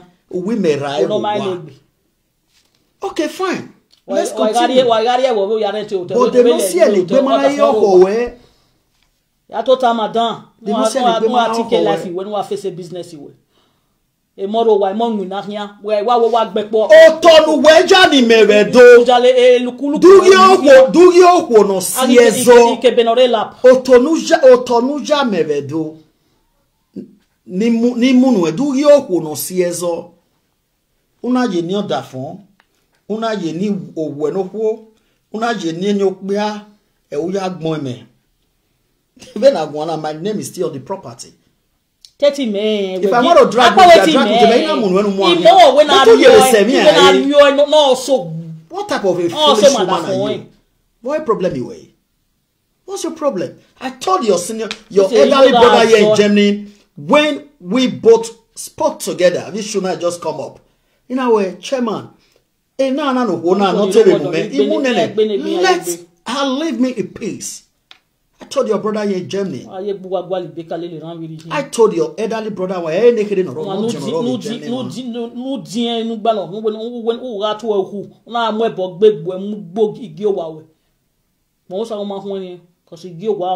Where's someone? Madam, la wo. Ona da fun we to mu gojo, una to wo madam. Eye na go be na da fun we almost 60 years, we are to be na 50 years. We are to la de sa to la. We who know there. O keke ni we na tie akpa bio ina. Ipa kebe nu e o kebe we ni me go ekpa e na egbu. E kebi Mercedes. Ori mi ari ogo bona ya gbuwe wa. Madam, why you need to oge ni ba? Then okay, the ebo u simi ari kotu ebo. Ije aga me ya we feje popori. U ma we omono samu dia na mekin. Listen, o ma no la mere na ri anusun. Ewe mi ropa okwo na ta ma mewe. Owo mezeye kin mi o paro no mata ma me. Mami mo okwo na junu eta ma wo meze me. Ori sano ro me. Any power for me. E mami what I did do come. Okwo le tegbe e power fe u me mo ta ma we. Dem me.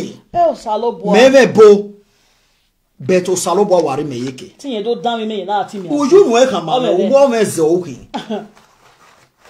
O meze. Uwu akpigogun me uta. Uwu akpigogun me uta madam. Madam se. We not beged mo finia. Many tire atale ya reprove lele. We not beged mo fi. We not beged mo fi. Uwu wo akpigogun oda fon. Ye ma be uwu akpigogun me. Ye ma be yo god the mo fi oyun you go na dey ticket. The mo fi ma me swag. Ma me swag yan akpigogun. Twe the mo fi bi. Ogbo no kan me wo infinity na gbogbe ni ra fi o wa yan amu me. Me rewe bo wa infinity wa mo infinity me ba infinity la we gbe. Madam, utama me no say video na. Now, let me warn you, this woman, you got the be voice we. Take care when you had the be voice with any live video. Then let me come here and prove you. Take a video. I will prove you. I will prove your husband. Wife, yes. In order for time, I'll come here to play it all. Ask your husband home. Yes. Well, you know, can move your job center when over video was on. So when you may, I may have a no one or them a let me come and play all your nakedness here. Yes. I dare you now. Try it now. Let me hear your voice again. Woman has been a cutty boy. If FFN no una wegi me dey gbe on, I'll come and disgrace you here. I will disgrace you with proof. Here go woman thing, where of years of him. But I am telling you, I will come here and disgrace you with proof. With proof. Unuya ya try, madam, unuya. But try. A musician here no will come. A musician here no will come. It is so tall. Ofuhi, who is but yeah, a musician here hold on. You don't need to shout. You don't need to shout. A musician here. A musician anybody know it? Oh, he got your pop already. He might not play. He just went your hotel now. This is a real woman. This is the real woman talking. What time? Oh, no, baby. Everything else will be begging. 24 hours. He won't beg. So,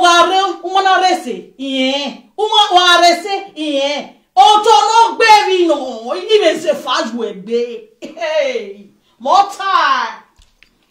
I warn you now. I warn you now, and I tell you now. This woman.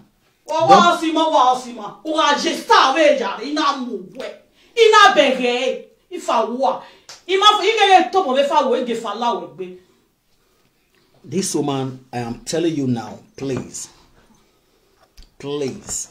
stop. Let the court, let them judge what you take us to. But if you don't have that patience, please, you are encouraging social media referral like this very one. Nebo muge right, muge left, no ma kenokede. De we muwe. Okwoni no seti gbera bazagba. Ewe isi ekbolele at your age. Don't you see you are a disgrace to your personality? We makami maybe Nigeria where ogyon bayan. We marry Nigeria, my launch meeting when he a patron. You told me saga these nonsense animals when you arrived Germany. And when I arrived Germany, I really come to saga them. Why now? Why? You told me. But at the end, you think they can break me down? Oh, even me or look at me. Please, let me talk. Ogie mehi ogie. Iyeke akpe malelo ogie osie. Nana me uwe gbodo go de social media na. Na seti ki ogie na pega. Edene na aje somebody me go de boedo. 8 years of bana where you were say. Imaruo. Oh no we on ego. Wa seti ya mu egboto wa ri e me hi aye. 8 years. Wo by first Lude Foundation. Oh, what wonderful work foundation me ba easy. Why kie? Who let that for a business auto no benu ya we secretary wodo. Na na emi ogun ma kan do we secretary. Madam, le fana la we gbe na. Madam, a birthday no that for keke.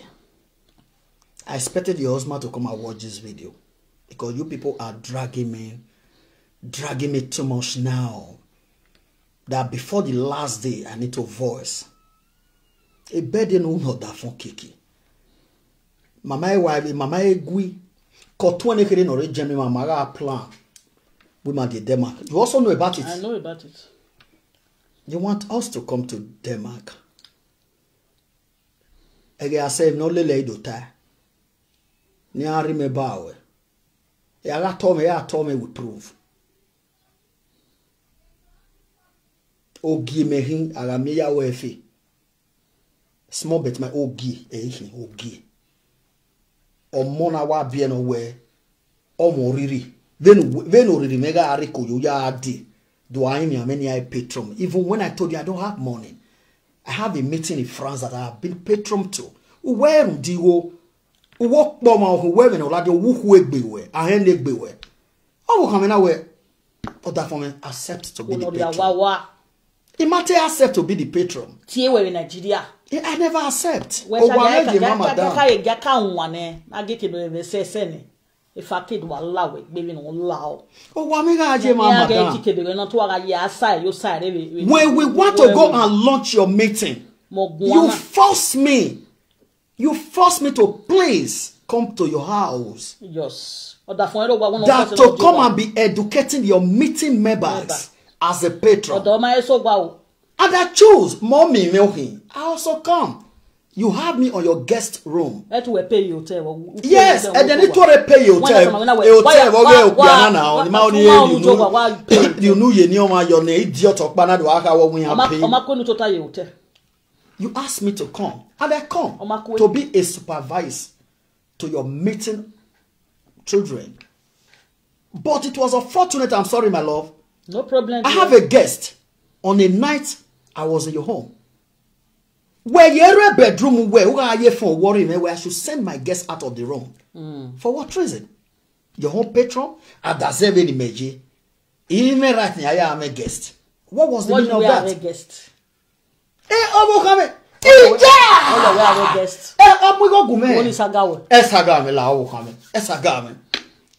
What was the reason?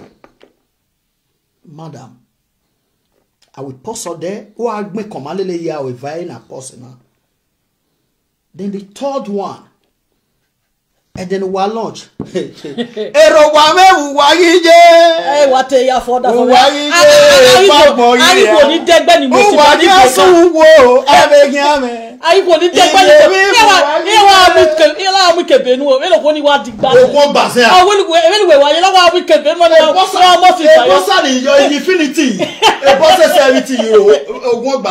Ero wa mebu we agije wa vieju wa o ya tata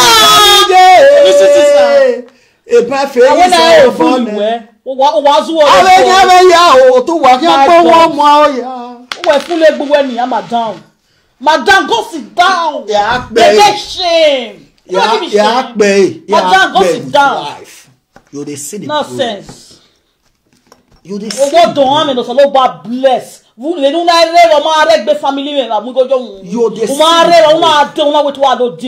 you say no one leave me in peace. You say no one leave me in peace. I will bless you with proof.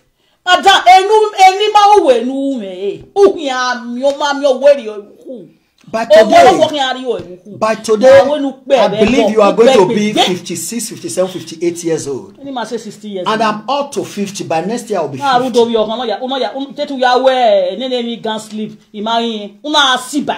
Madam, you know,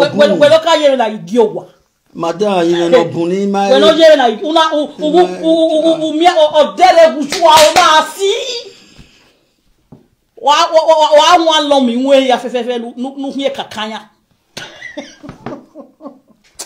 Now the talo brother for that reserve. Oh God, yeah, on vi susevu wagije. Even what I let it no let me see. E bag mogi mamene. What me order for me? What my on abenya me ya o tu wa kan sun. Edenu si wani. Why don't order for what? Order for what like yansa. Edenu si wani. Edenu wasi wani me dame ho. Edenu wasi wani me. I bought nothing like 100 and something thousand. Last week maybe marewa. Igi bigo ni newe company wo una escort ayari me la city room order fun. Owu wonya wa order fun woni my oni mo wa. Owo wa pa no hold on me when dey this stay in Nigeria. Eti toge. Ya tie with proof. O say na tie about we duplex. A duplex no show where there o mo ka neru yo. 6 room ka boyo. Una ya mu ne. Abi man ogun wa. Loga ki a business o ma order fun e ma tore. Eluja oji we no do a bless. E many tana. Yes one tana ya pe the video. Ero wa me mujo wahiana aja me we my friend me ma ni ye awu wagbe na ye me Germany in Nigeria me wo me kin awu me na ye bo zu mommy meta me ma wahia sin my friend iba bola wa my friend do you know how much I could come to have this level I have today?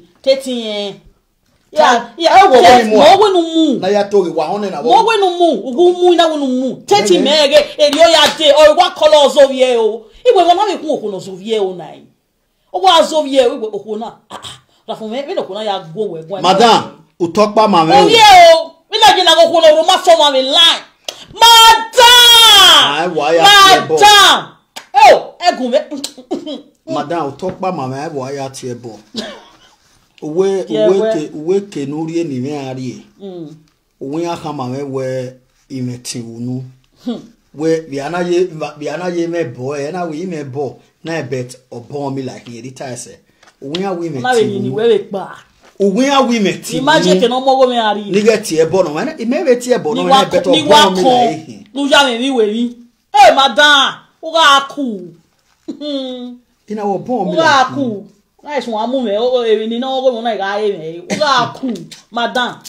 Me we ya disgrace. I some already. Ewewo we no ese na ge cut to bia bo. Ya wa ya bewe mi ya no riri awu o wa so gbe. I maria bewe. Ha ya. Uni muri agbon. Ohun igi ya fefe no riri agbon. Ya gume no water o. Ya bewe. Okay, imade de ya bewe plan idanu ga me dane. Olese wa ya o. Imawede. Okay ni tema ta wo pa bo. Imawede. Uwa that is. Owa respect. Owa arujime. Owa arujime. Respect na wa agbu. Owa ari ba esi me. Owa ari ba. Ai! No we de no ri ba esi me o da fun ide. No we de no ri ba esi o da fun e. Madam, go sit down, Madam Tulubu. Madam Tulubu, yeah. Oh yeah, Tulubu, Madam Tulubu, yeah. Oh yeah, Tulubu, Madam Tulubu, yeah. Oh yeah, Tulubu, Madam Bisan. Ijeme. So na wa mada visuse vuwagije video yakia vuwagije ebasagi erumene abenya meya o tu wakia gbo won mo oya vuwasi won ni me vuwasi won ni me una know say I be boss more bet mighty ina gbo mo 170,000 we compound the way as a patron ire igi gbigo ni fo ne ugege una gege ri me la wa sun e ala wona ari me le me ma e wa ya gbin na my friend me ma o ge aye okeke no wa me level sha okeke ajebo ara me ya we fe you are a father okeke no wa me any woman we go do my level ogun agbe o mi ni me no gogo okay I see like me I see the talk gbe anybody we go do my level oda fun me no wa ye gbe ku o ga play ni o do tamani ado gbe won ma bege ado gbe won madam infinity nonsense infinity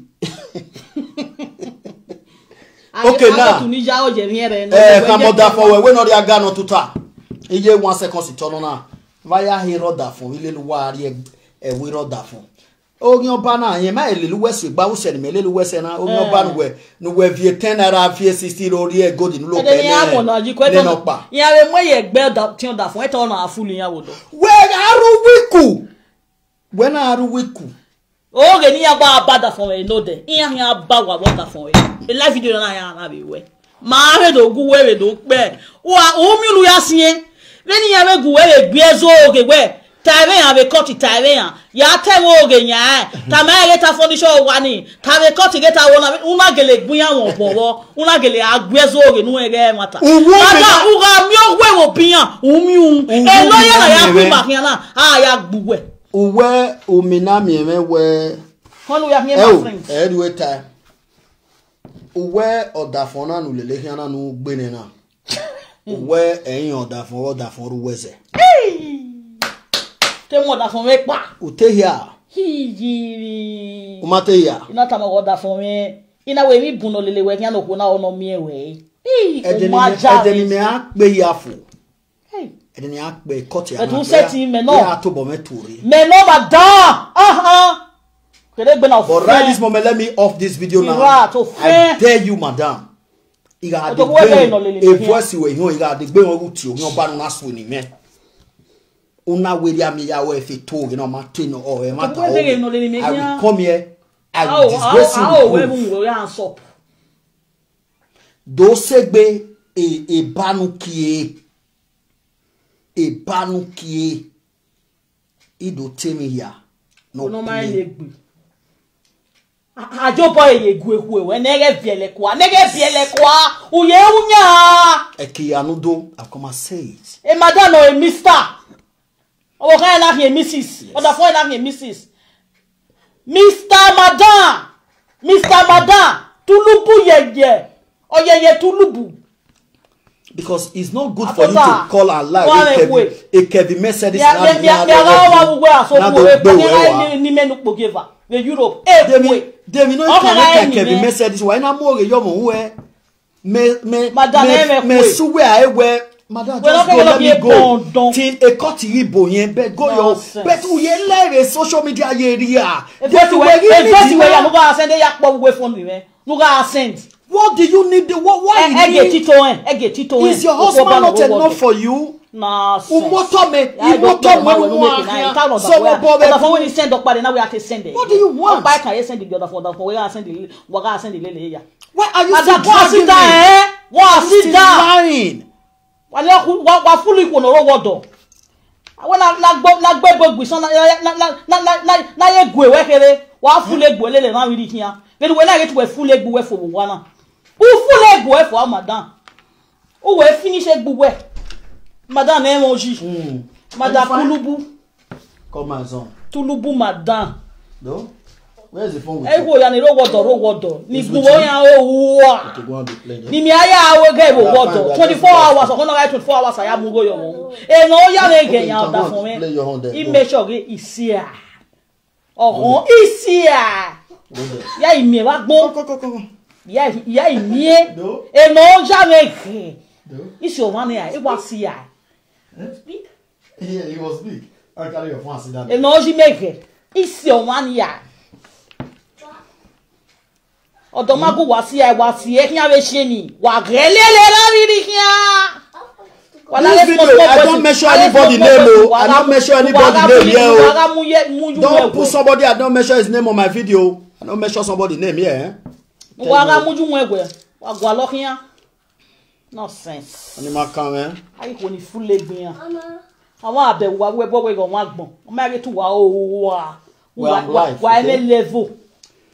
All right, can one level nu wa je yere ya we mi waje. All right now let me come now, madam. O wa me juice le ken waje. Madam, this land nu na nu mu me na. E de nu mu eme. E de nu mu eme, e mo pa, e uyo to na. There was other young man you did same too. But at the end, a problem in anu sine always the young man. And that young man be to be your brother in the family. I expected your husband to come and sit down here to be the chairman of this live stream video before I will leave the program. Because I mean like you know, you are dragging me too much. Let the court do their job. But who wage yari any Kevin Mercedes?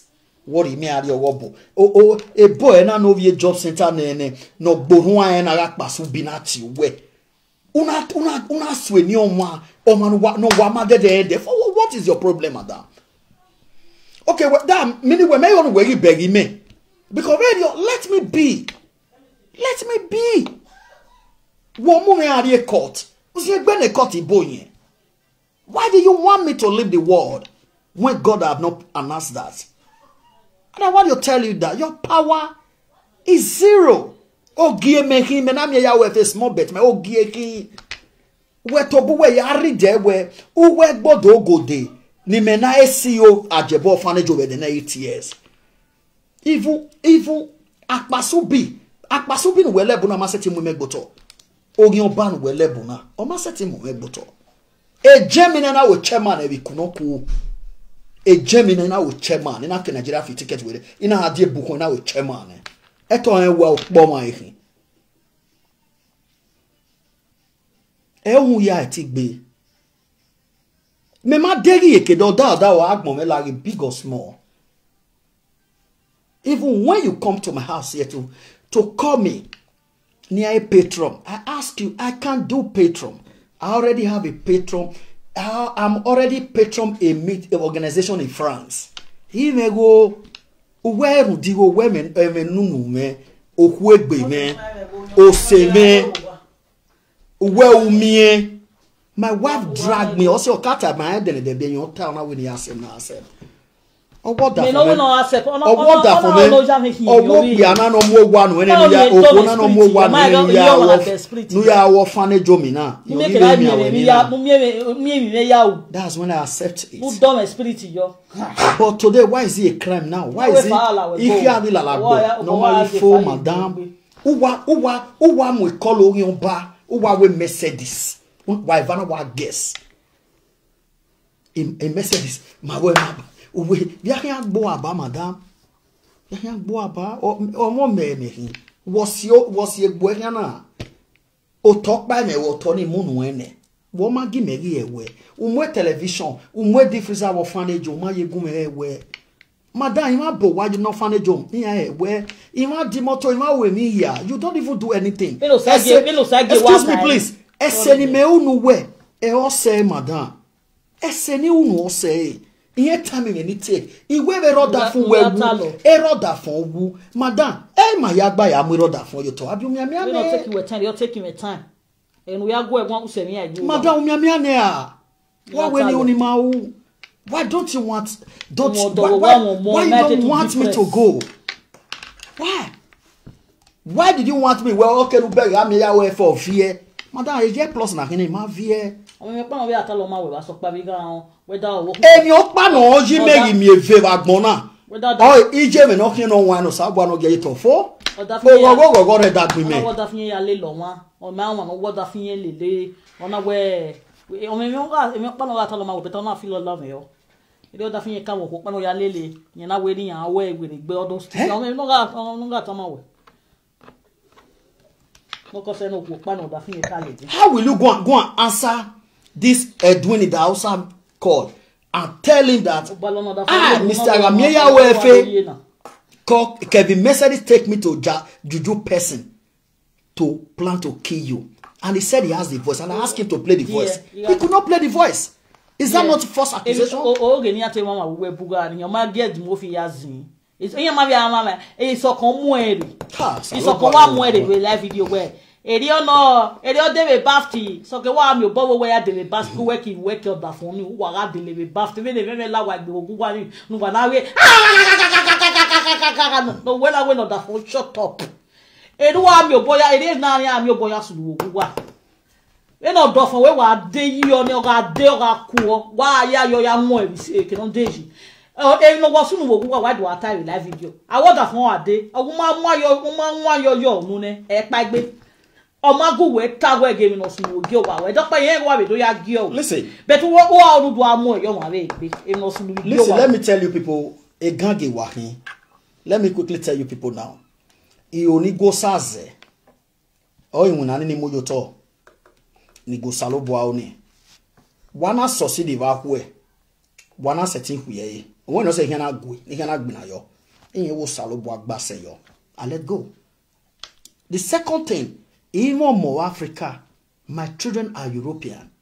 Ima biomo we Morocco, imale Morocco, Rimanile Morocco, God will bless all of them. But a webo, ena no ihu.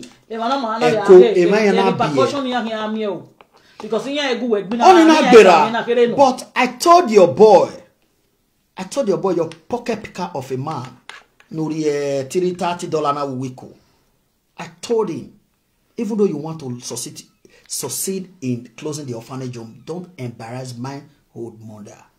Emenita, you will be a towers agbana. Who never respect you. Who embarrass Jimmy. Una ye police mujeme na belly Jimmy. We no ye do wa. E face me do yata na. ya your family join my worry only wow season a year plus of bana wa ma setting bosses e ba ware e power mama the power no way ma aju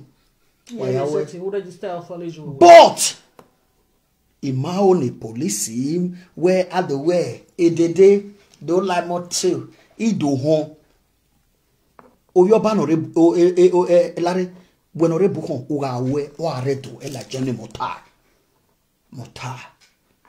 eni aya we ewi me o am ni biakpo is up to. Don't dare my mother. Go and close off family. Yes. Close off family.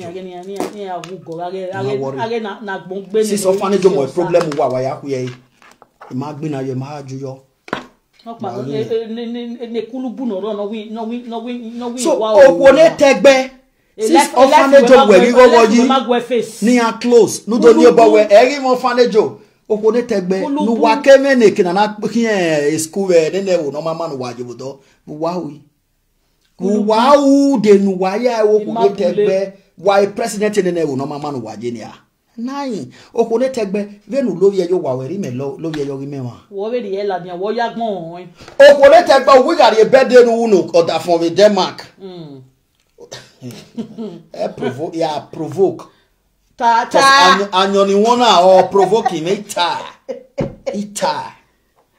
okolete biski kulubu ye kulubus na wa for you o where you dey carry dey go I don't know. If you call live video presenter again to be insulting my personality, I will come here to disgrace you. I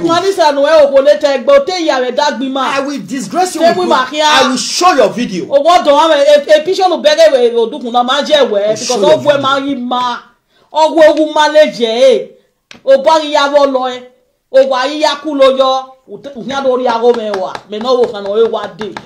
Itama whether we know we no working am me we. The member I enjoy marriage. Hold on my dear. Una women yes again ya enjoy marriage. Hold on my dear. Oh we no we enjoy marriage. Uga me mi tan we marriage me nu beg oga so we gbofo. Ima e we de. Wo se me, wo gian me, wo tira me, wo tije me, o biari gewero, o kwori gewero, no iko me o. Ola mu do here me ko wo do be ni mana kakin we ko. Oh, where am your boy? Yari, no muda, madam. Oh, Maria Ariana. Oh, where Manaria, we no who penny. Igaka weather way. Oh, we no worry, Imaka weather way, madam. Ow, we got live ban, we no live ban. Anyone who was that by Watama wena. No ballo me. Tegbe. Iga kasio ballo you egbe. O ballo la egbe. Ima kasio ballo you egbe. We gbodo. Ow. Iga on da fun de na ina ya do ti o da fun we go dey 12 o'clock. Ina ga ti o da fun we. We o da fun we ma wo igba teme. Off we egbe. O madam. Tegbe. Let me tell you, Tegbe, I repeat, Tegbe, how many times am I calling you? Exactly. When you be don't go where you don't know. Now that song exactly. Tegbe, let me tell you. I try, my people. I try. Tegbe. The woman a share lady. Tegbe. Me I try. Tegbe, where tell me I will say. Tegbe. Hey. My big generator spent almost 3 weeks plus. In your house. In your bar. You say you are rich. You could not afford the generator. My big generator from the orphanage home. Generator. Tegbe, when your late father is coming to pray for the bar, Tegbe, mowe video ni here. These are my time. Because Tegbe, oh God. Tegbiski. Tegbe. Tegbiski, kulubu ye kulubu. Tegbe. Tegbe. Yeah, Tegbe. Ikebu weni me ti. Etinoro. Hey, na azago what there. Hey. Tegbe respected. Because owo kan gbo owo kan gbe see like when you dey talk. You say now you give me money why I take go pay money with they steal for my neck when I travel home. Somebody go hear that word will not come reply. Did you even give me one then? Did you even give me one then? Nine. Naya Tori, I remember I discussed it with you because you hear on the social media. In a way, in a way, yes, sir. In a way, do you know why? In a way, because these people have brought this issue. Now, he said the voice in Japan, the voice in like social media. He come here where he go to Wadi Mary in Nigeria, Arievo, he has a Germany DMI 35 in Nigeria. Then we'll talk about it. A voice. Then why the voice was on the public domain. You know, for that simple reason, I'm not going to pay. Any matter say, una tamame when ila wo erame no gi. That my name is big. That I should pay. And I will pay. Any my why I will me go ni. But at the end of the day, I called him my pay. And then I work we are like this. Okay, why did you go and tell this job center senior son? Who worry go ni me how I pay? Why? Well, you don't even know how I pay. Why? I'm having we happy. Okay, we're not even happy. So just look at it. I know. Okay, why go tavo again, Nana? Instead of you keep yourself out of social media. Nonsense. Why? Maybe I am any mega door of you where? Because you are lying. Because you drag me to this mess. And then put me ajo where where mommy water negbema oho. I will not even have anything to associate with you. Kulubu ye. Oh yeah, kulubus. Okwana no rebo nu jevo doni ge blessing apobo men. A very decent and a blessed woman. You condemn her before me. Where do that you wa we do support him but we get the gbe like wa. Work man nyati waga mo fane jo mi wari 15,000 gin every month. O tenu we birthday ni je me social media now. Original no respect alagbodi me is a big boy. We birthday ni je me. Mo we birthday ni jo we birthday ni je me social media now. We Martin we kpize ni meja na eru we erake wu. Inu we kpize ni meja na eru we o ma terake wu. So ken we na do ateme nu ma e. What's no man taba ma e suffer ni me suffer ri ku oda fun we no da fun we gwe o aya se fajo nu ma we gun atan o ba lo ni ke na ro nu ni mata o se o bowo ya we because you know I'm a father I deserve it now. I be big boy now. I be big boy now, madam. I deserve anything when you do I be big boy. I be big boy. Doris, I'm not doing saga. I need to respond to the allegation they are putting on me. For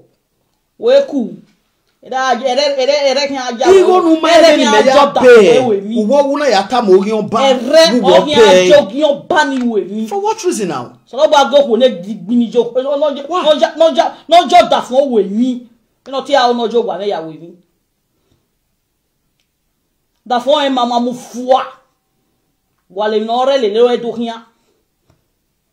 Nonsense. O biari mageru agi mujo ri batari fi oyo we agbada ri mu ejo amufuwa we say balo ya ge mi gbe mi ya ni ugologere no ya awe mi hian then owo kan meje na okwo paro na aro vi ovi ene hian ati we gbe oje gbe bale ve meji me marry for saga imano emi me ya pologbe people wey dey beg me they too big now make me dey calm down. And I don't come for saga, but as I do this video finish now, I see and say that stupid boy come out. I go fuck him up. I'll do the same saga with him. That's it. That's just it. But for now, this video is not for saga. Now the lie when they lie upon me yesterday, now I can't debunk here. The man even say, all your live video, make you come debunk am. Now they do so. But my wife, there are a lot of things they said in the video where they pay my wife. They don't feel sort of her children, make she not reply. That's what she's doing. I'm not doing saga. There's no saga. I'm here for the, excuse me, please. I'm here for the reality to let this woman know where it is time that it should go away so that let the justice prevail. You carry my enemy go court. Why you not a size patient? Why they pay for social media presenter? Make them they insult my enemy. They tell the lie.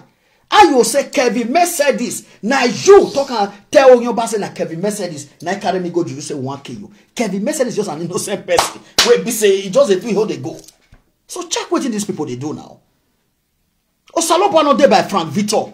No case they get the debunk issue no there. On what Kevin May said this. Mere platform Ovie Job Center. Ovie Job Center ya ro leye. Mere platform Ovie Job Center. Ovie Job Center e la ya wa. Frank na debunk So the lie is too much from this dirty woman. You say, madam, respect yourself. Oh, we are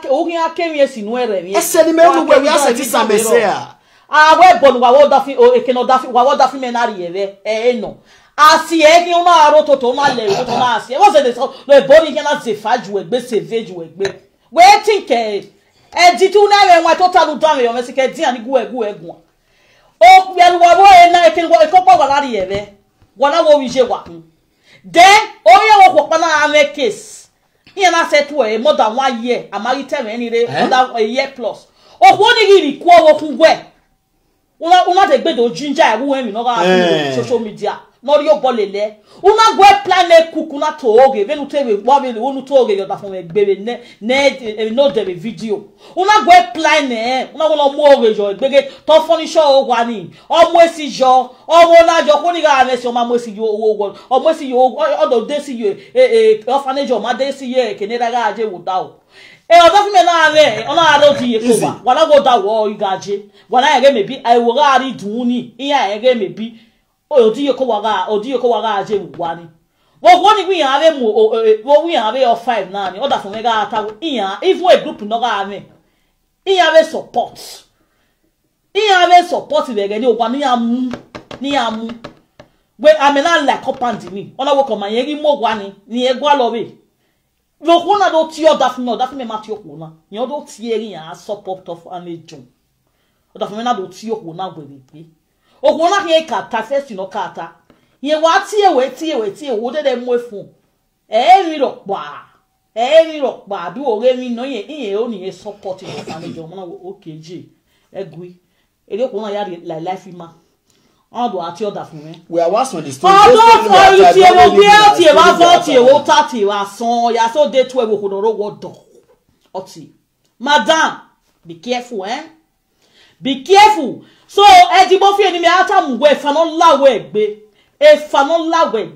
ye we o awe mi ese emi si ala obo we wu wa wo pe pari wa wo pe oda fi meri ye be awe bopa una be ke ala pole hia una ale yo to toyi una ya ginger una vi emi gbina ni ya gbe wo what's in a body hia na se veju egbe we are think body hia set is veju egbe una ye ko ekesi ya le lo wa hia oda fun mi oda fun wi ku hia odo su obo me ga areba ona su obo o ma ma we ule lo ma si yen hia o ime ye ya le le gwi wo gu su obo mi ma pa wa ni re ne o we o ma we do su omo kekini ebe tu egbe be na o ke to mo o le lo ma si we hia be cut ni ya lo e lo ya ga ya si we hia be cut o ye be ya tu ya o wa le body we wa o total we ani o tu e wo ya de o be su obo una le kele bi obo ne o we o ni etike be ri o ma ni ko ri ma je yin wi ni wa be siso tu yin eyin na be tu e ina wo no si we hia oga mo we pa tu we ri boss kini me body me Melissa ya full we wi ku ko pa no yo edokpa eri ya full we ene ya fo wunu me we kan de ni me we fra for to get everything full o fo wunu me mo video da egege o mo fo ni ne ovu e everything fo wunu me o ma we me ni na ta ma we go ma ni hin don't try it and take your rotty camera to me and video me. O video we ya video me you we camera we don't ever try it. Go on him. You know where I call it rubbish do agun egun. It's not done. Go video me. Are you crazy? It's not done. Are you out of your senses? It's not done. Una gege mo video na mo no una rulele. O ime we na mi ewu aseti bi me. O ime we bia o mebe tin ya be mo le wegun me na we tie. E na o ya ma mo me egu e na tie. E ba bola egbe wa gbon. Ya ma mo me egu e na tie. We no ti we mu we like we bu. Eri me mo ti me like we bu no do a. No sense. O ti we dey be no we mo like we bu.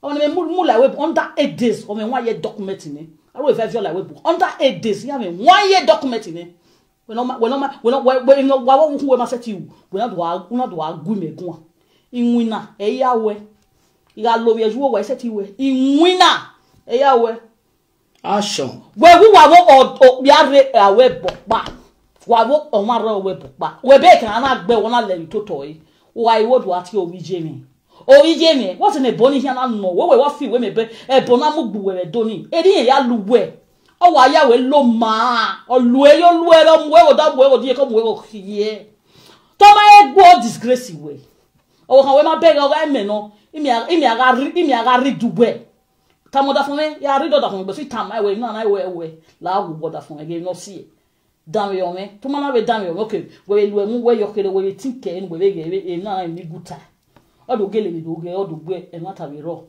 ne mata ni le test do ma we gba o we ya do ge we dai o we ya we it's okay emi lo gbe no wa so ge tu we agu ye ma e nu wa se ti mi wo nu fi ora e go nu ti e bo no wa nu ya de god ni ye wa so ge tu ala la pa ma kan yen so fa nu se ti do gbo e ma ya no nya e ma ni so fa ne we bonijo no jigo bian de god yuru it's okay wa be ro ma no jo go boy de god yuru wa de o de me no we do tabo gian e we ya so ya gbigbi aga ni ya de le gold it's okay me ke na we na iwo no da front of your personal latin personal pay slip no ya mu na ni me fi ori me latin ni pono na bere no sunu we who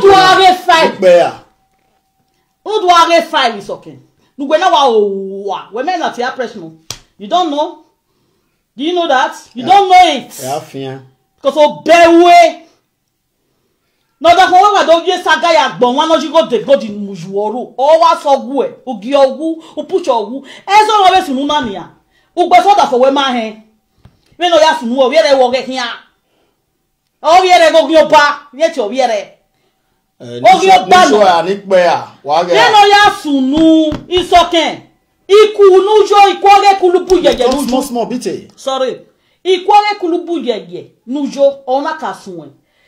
They say they want to do party, go on, 45 years and 50 years birthday. They want to do birthday, 50 years and 45 years birthday. They feel do this one. See how they say they get money. Erukaya suwo ya wonder for where I saw we. So, enough they give a work here. Una we degbe a day. Una we degbe do well. They say they say money. You pay a party. They say they want to do 45 years, 50 years. But not degbe we do gua. Oko ne control no se boroko na egi lu enwa. We be me egege wa do gu we gua de guta to maka gu we gua. We wa se moroko no gu me control gu me enwa no erewe magi gba. Erewe eri gba. Udu azuo. O mata mo da fun we eru ya sun eme na jena. O mata mo da fun we eru ya sun igba fa we video. Eme na mati ewe ji. O wa azuo. Literally done over Safwa we first school no ma digo school ya. You were my junior in a motor secondary school. Where digo school ya. Every time that Safwa le la le boss ladian. Nonsense. Ah wonu gbe enya ye gede gba mo ye sanbodu ma won. Wo are ri gi owa. Ozu oni mako. Wo are ladian we do ladian. First lady na gbo magbana. First lady na me driving license. First lady no drive here. First lady name winner. First lady name operational. First lady no man na atiebe. First lady no zua. First lady no se Morocco. First lady no se Sigaro that we motor da fun eh. Do compare where we take be me. Ya ge. To emi emi are nana ni tag na we na. Do tile le me. Rubbish. Go monu koko we dede. Ya. No pa when right shut up. Only on monu koko wo because you are smoking in their presence. Get monu koko wo. Look at them. E monu we koko wo give ni ya ye nyaga. Knock away, they shut up, knock away. Yeah, I don't care. Look at them. Only a money will take care, Yakoko Woba. Morocco, yeah, more wasn't here, look of cat. Nado Bonona, not Bewa. When I do argue, when I movie maybe where you have no no, I get to suit a big boy. Nonsense. A bola wag be wagbon. Ozuo dan, wo mu di akeme my way, you could yet 20 na we kan. Only the picture here, man. Who yet 20 kan? Where we are going on matan. When I rock wa the beast. When I rock wa the beast. Discipline man. When you have your man to rock wa the beast, it's okay. Then we wa seni. E o we ya keke bu, we do go. We're not talking about you bitolo nonsense. Play this one now. How are you bizolo? Play this one now. We're making up, but making I get a rack page or more because my young rack page or more you get in a mina. I'm you bitolo nonsense you will. We're here already don't get era or page or more. Because you figure or then moving about door. God don't make him go on money. Or do allow there or loud down where they will. Eh? Don't your backup. Who's going to be a backup? No debunking, the only debunking, madam. Nonsense. Okay, be careful, eh? Be careful. We are feeding go quarry na go zuo. My work ba attack there. E can me now my way that tap we tap anywhere. Eh ho. Now they get money. Go and take your driving license. I dare you.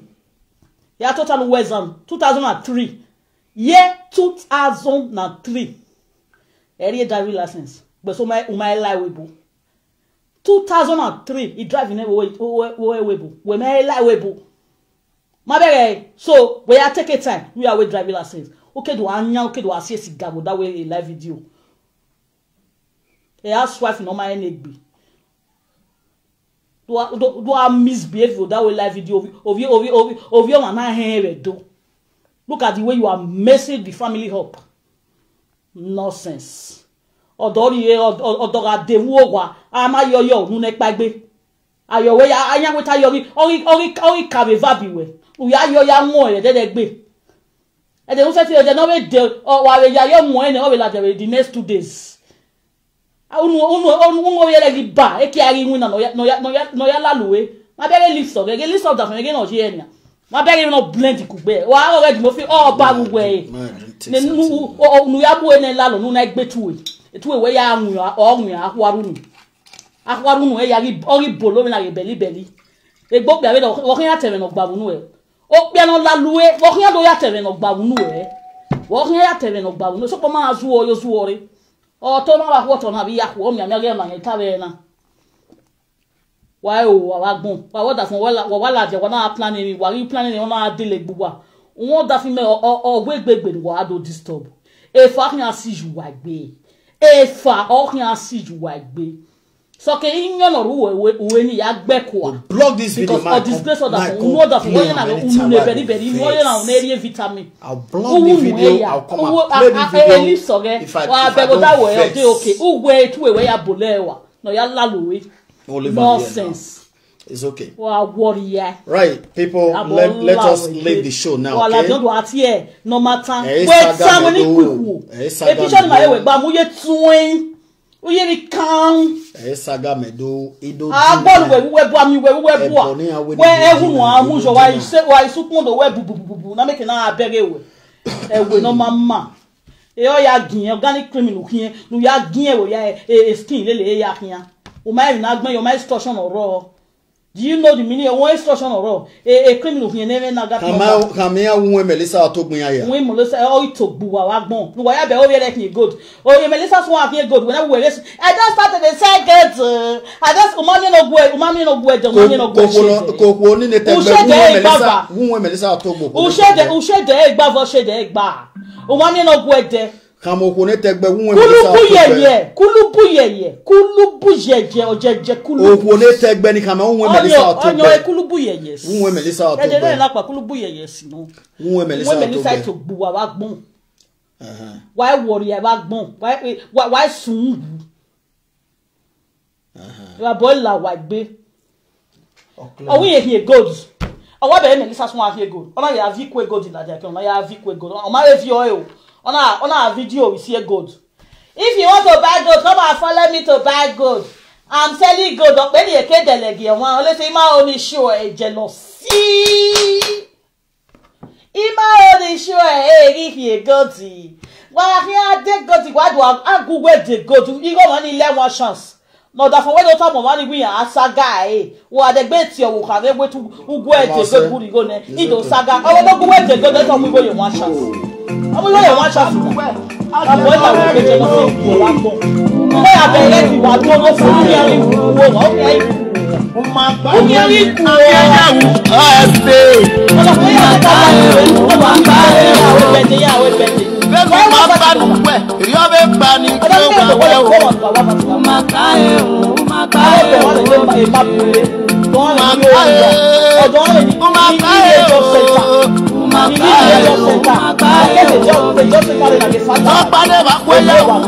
Ambassador Ajebor, Ambassador Ajebor,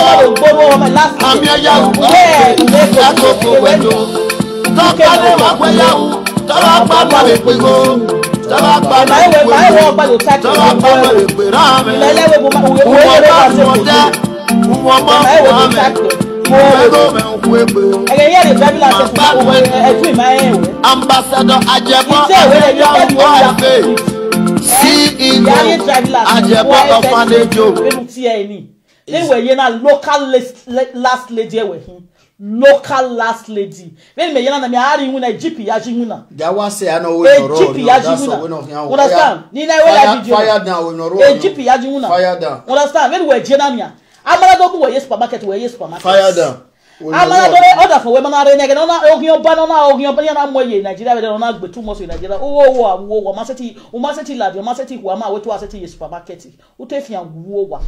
But as moto ayi orun wa ni una ari moto we na gbe radio. O ma gwa fi moto.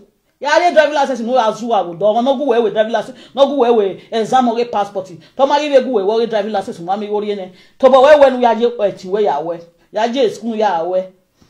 Ozu onu makon. Wahala dian. O do asesi God wa azu o the live video. Do a border from we ye saga no mark yan. Who wa appearance me looking at your husband yesterday. Why go ya no wo mamu we na no we o mana ti ebo na jebo ma we no wo wana wo de lo we kevin oni be egwe na eme control we no ko wa atama oladian omo nene jalabia te jalada no ma ni ati e omujo message to Ajebor ozu oni ma kan ebo na mo ebo gbe na kan wo edo obi otobo no ma na egbe guge family ogbe mi ya no me lele ebo no ya mu gbo enihin era mo ebo gbo odo na mu goju won na be mo ebo gbo owe ni ebo gbin kun so talk tore no gbin gbe emi ya ni yeme no gbo mo bia no gbo mo ko no gbe emi ya jiyan o wa be ebo na mu gbo wa so igbo ma mu gbo na wa do ta ado lo ya wa sado ya agu wa gun odo an no zuwo yo zuwo re no wa tere ge dian be na ya miamia ya be tere dian wa ku na o ma no wa be tian be na akwe wa be do ro bi wa be ro bi wa be de gbe do sun ha tian e tu wa zuwa aga odo an ne mabule wa ga ti ebo no wa ne wa do tian wa ga tian wa be de gbe do ti ebo wa ti ebo wa de gbe ya yin yan ma be ge mi ne bo ya lu wa zozo yo zozo re ebo ju wa zozo yo zozo re wa gbera gbere passage wa ebo amon na da iwe betun omo na pala e palo omo na pala onuro omo na pari supermarket omo na pari job center omo na pari oya vi omo ke school wa awo don ami no zuwa wo ewebu awo don ami ama fi anene wa le bin wa ya de good wa le arun oparo wa we ma for another the good ari ete nene Mercedes ni wa gun kan ni teto wo kan da we the new gold wa we bere wuru obi ele mu ejuru do ya yo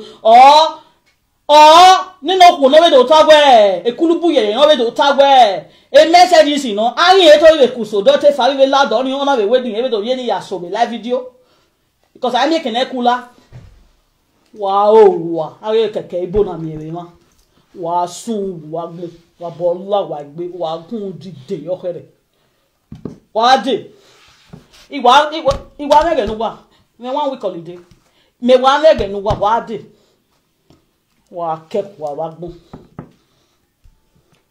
To me no ayeta yoda fun me no tayo no. All right. You are done, right? Okay. Since you have done, because I'm not here born in here, almost to table. Yes.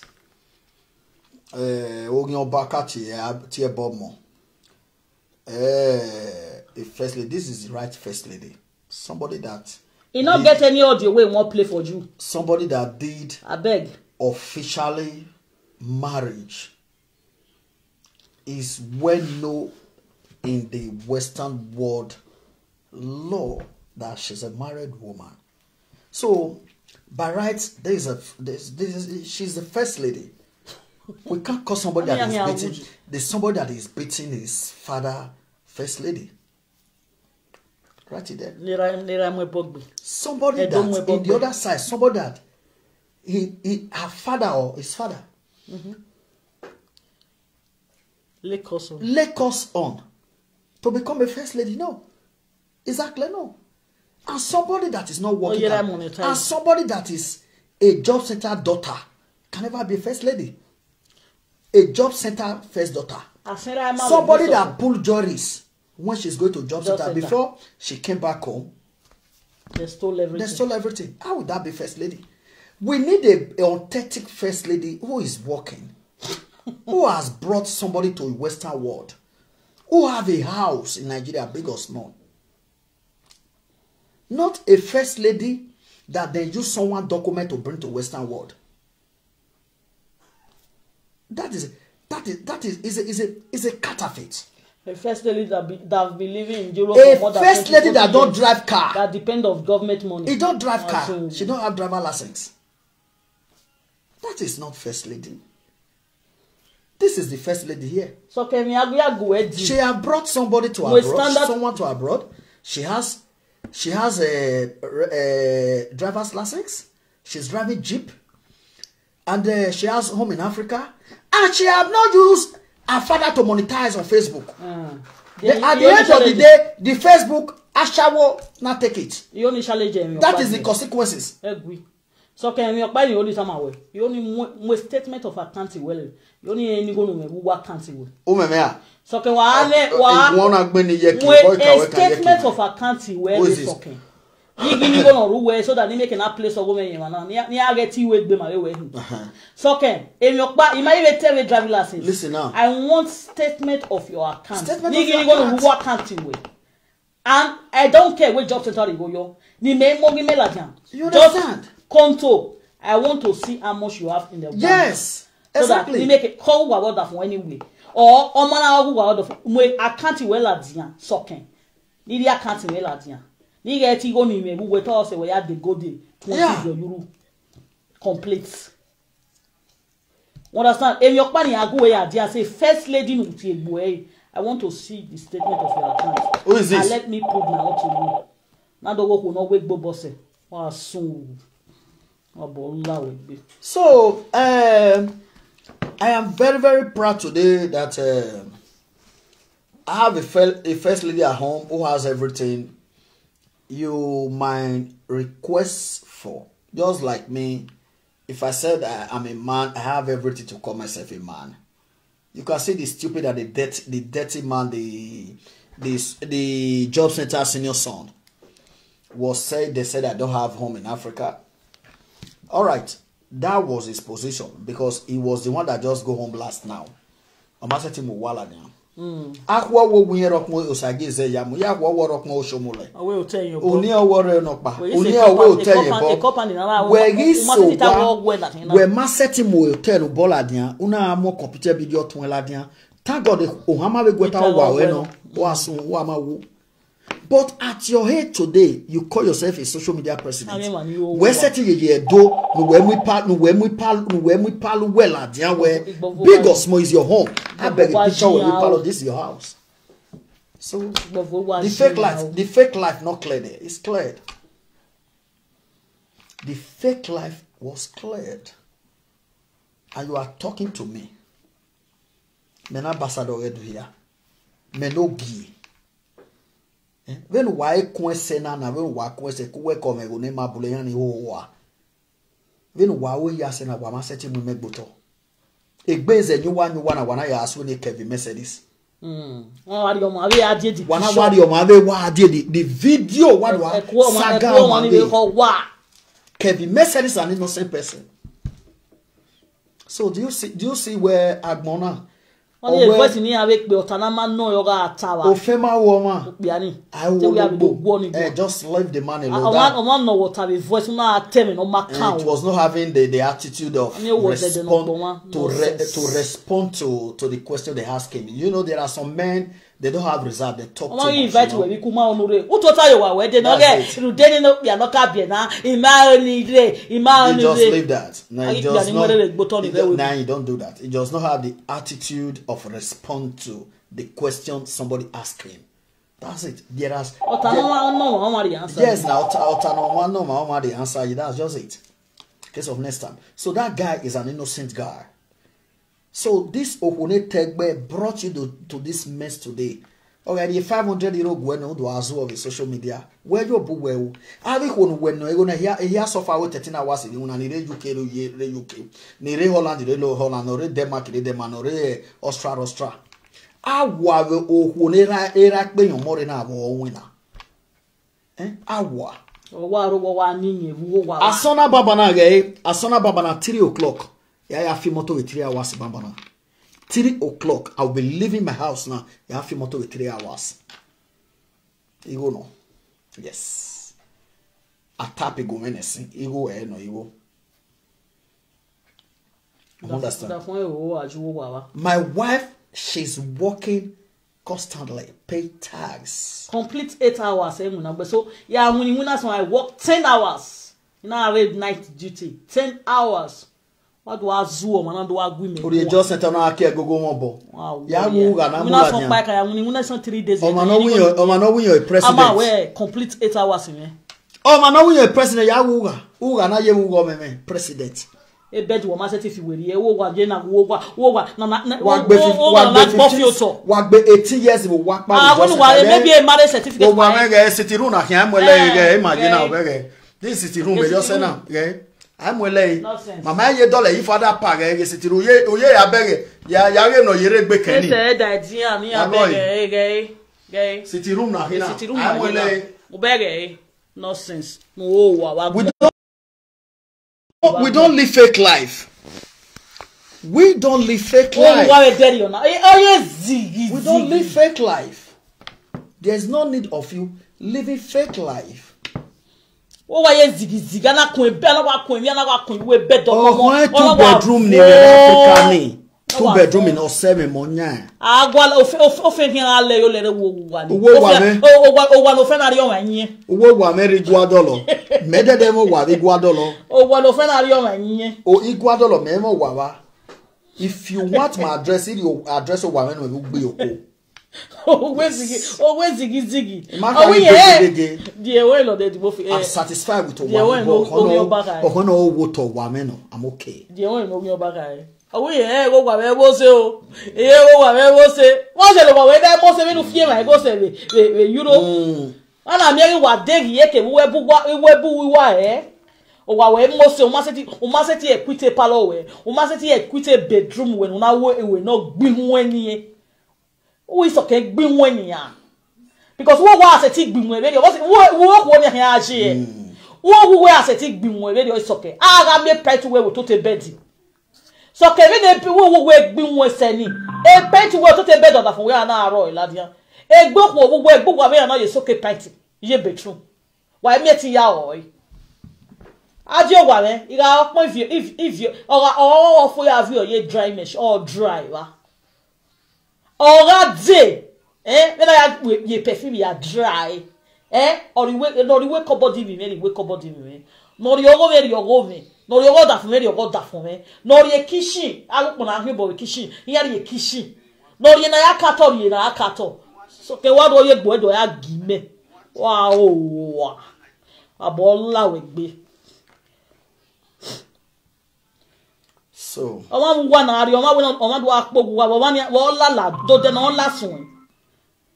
do de no la sun siso ma se ti po wa na we na be ton ma no wa po wa do de no ma ni ala sun be ya na ye zigizigi oye na wo we kemi wo wa mula de de oni oye wo kemi we bu wa se ti I live with a god na avie god juru ya live big we iku ogu we ye tell oye gbin oye selekere you are a dirty pig. Then you come and call yourself first lady of living inside Kemi, first lady of dirty pig. When the muffin at Pokman will de bedroom would only will there kitchen. Oh, where I make a light socket. Then who was Jenny? A pet to where Roy will total bed. Roy, who give you where? Who give you where was here? What was here? To permit me na ya mo video na go wo ri me no get bedroom me o get bedroom ma o ri ma no get me no je. No, don't take the video. No get ya me man e bedroom me man. Nonsense. Wa bo fie kun le luwe. Age man ni ma de okay lo re we bu. Wala dian wa azu. Wa hin ari ku wasi lukun la dian wa ge owi zigizigi wa si la je wa ya tan ye back on no make na straight because egba man wa na ma so wa anyan lukun ama we ti wa anyan no give you wa fi you wake up do you wa because they declare Princess Peter because they are using a mad people document. That is the reason. Somebody that is not normal. What they call it, disability people. That's what they declared. Because you yourself ask yourself, at that woman age, why is she not working? Yeah, winner. So she said winner, that's just it. It's obvious. And you call yourself a social media president, you cannot change your house for the past 19 years. Okobo. For the past 19 years, you must change a flat. Oh. A flat of power you are. For the past 19 years. It's okay for us. Whatever we make life difference. We go and look for 4 rooms. So that the boy we have his room, the girl we have a room. Yes, that's how to upgrade. Cash. If it is possible. That is grace.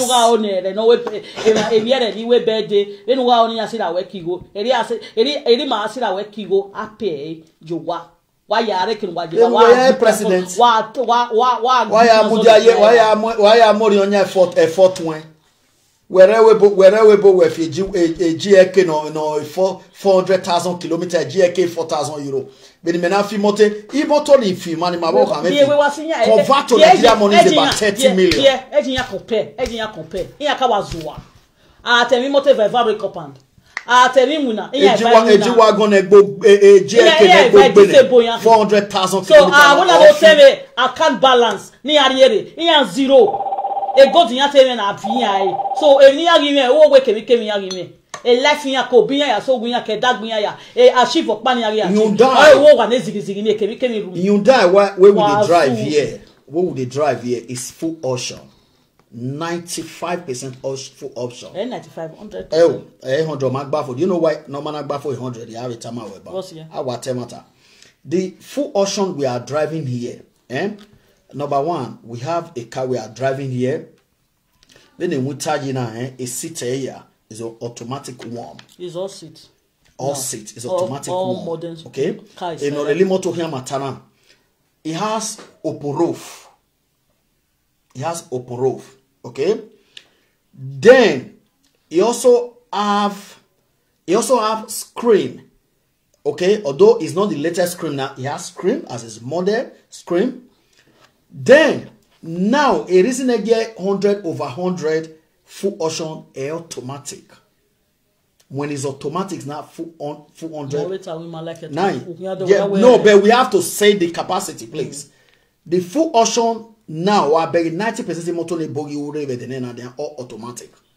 But the automatic in it is the latest form automatic. But you are saying it like that. Where we have full option, that's all. I know, but automatic depends on when you have motor. Okay. Full option agba, you don't know what I'm talking. I'm a driver. If you motor know where my understand, I know what I'm saying there. Okay. So you call it 100/100 full option. Okay, but we drive 90% full option here in Germany. We drive Hyundai. And our Hyundai is the engine is not up to 70,000 kilometers. When I get GLK, no, 400,000 kilometers, and here can have 2,000 plus, 3,000 plus. And by His grace, the next 2 years we are changing it again. So really we are plan. Really we are plan. No fear where we here. So this has a no motor hina. Okay, ya di motor engine e won no 500,000 kilometers no more here Nigeria na ya there 7 million. And the motor we are here them over there 4,000 euro. They we are give motor. The motor we there for 20,000 kilometers. E motor man my fear travel na do ya almost about 60,000 kilometers. You understand? So what I work, screenshot a kilometer motor where. And let me screenshot our Hyundai kilometers. No, we are not paste your Facebook. Then you know no motor ni a value motor ni a to be a value. Then you see the difference. So by His grace, the car we drove here today worth about 30 million Nigerian money. So here we go. And before you compare us, that's no ne right who for any. When you have driver license, no fi motor we webo. Because I gonna wa benya ya Facebook na wa ye make me account. Yes 30 years ko ni agbe exam passport na. You should go and take license. Okay, but wa here airport or drop you. You should go and take license. Driving license. We anyway, we are here airport no we to say yakpa ya airport. You should go and take license. That me I travel we yakona. Momweri airport. Abege. So that is it. Momweri airport. Then, in the side mirror, in the front side mirror, we have light. When you are trafficating or dim, we're not going to show a GLK no feeling. These are options that make your car valued. Only in meta when we hire the driving license. We're seeing here, we don't hire the driving license to make a complete. The first lady not here. God bless you, Princess Peter. Dates. Look date go bear when you Osage will feel my go ya de go di ya se wu. Nonsense. Who send me say we but we are strong we are saver. Inu gba we if your money motor why we vacation. Oh we go to say 100,000. Inu gba we view a family we motor why vacation. Owó wana Ajebor. Owó wana na ge Otiku. O ma get vacation say. Ukpona can work for a life flight in Egbava. By His grace, a boy a life flight very soon now. If we make a bar again, then you motor travel in Denmark in this same year. My vacation in Denmark. Don't time I'm on bar, no benaye president. The social media, don't time I no ban with my family where you are. Why are they betting? I have at least I have me 2,000 euro lowest. As a social media president, don't time I cash no. I na dekun. Why are there? I got no reason. I need no him. Ya de cash. Na fe ko asa. Then no have rest of mind. Understand? Na gbon wa ya akado gbon no de go din ado agwalo na gbe ake ya de mi opa ya na ke ya shive mi opa. Why improve? Why improve? Wọ́n say na gbe na ki wu wa. Ma be ati amo motor we do okay do awe. Ya. We no be me na. Wo wa. My life if I'm alive can you people comment, please? I'm a pillar. Am I online? If I'm online, can somebody comment, please? Understand? I combat. Imagine more blessing. I Poco. Understand? Kemana ade more bless. More mass. Wa ya have more blessing. We more mass. Imagine ade more bless complete. Kebedi keya. Ya have more blessing. Wa mo agi ni wo lo. Masho yere line. Nonsense. Okay, why do I go? Yes, God bless you. When you design. Am I are we when I love you design. A president no why be one. Na gwale singlet ato gwale peto na dia ke gwale na dia aka wa take care awasi ya gwale. Egbe wan we na ke zanzukmo ake sazi batala dia aya gwalo pa otote bedi ado ari opare obonokpa ado ari opare obonokpa who one year might be alive. I mean, a 40 working as who one year almost to me once. I don't allow that. Deputy. So, I don't demoto no one time for this time. Shame on you. Not one like deputy. GK no wound, GK 400,000 kilometers, GK 4,000 euro. Convert of Nigeria money. Only 4,000, only say 12 million. We have 30 million. Oh, it's a union. A nojimes cook more. In our cook more machine, they are dry. In our view, you want down. Oh, it's a union, you will cupboard. What have you pulled at the Okono bed? That's why we are is a war one with another tower to one. But we bet on moment of we bet on moment we may. Ni meri a fearful one. No one at what might be a bamu. A bed on moment we may. Or we may buy 2 years. Oh, sir, if I'm still online, Destiny, how many people is watching me? I'm Imagine no Janet. We packet everything. We packet everything. How many people is watching this? I don't know. Once you say no, you are barely no more. It's okay. Maybe be. I'm not waiting. You are barely no. Hey, wait. Let me quickly. It's okay. Address it. We are here. If you are watching, how many people is watching this video? Okay, God bless you. 2 times. I'm online. God bless you. Buy my ticket with my children. My ticket. No problem. It's okay. The ticket all missing. No, then or that. Why are the ticket in Wariowa? And I may wa bio mi senko wa majo wa one day. Why beg you wa? You wa so mo mi sen ya fly. Wa be liability fear wona wa masetic bari wa. All right, you have addressed that issue.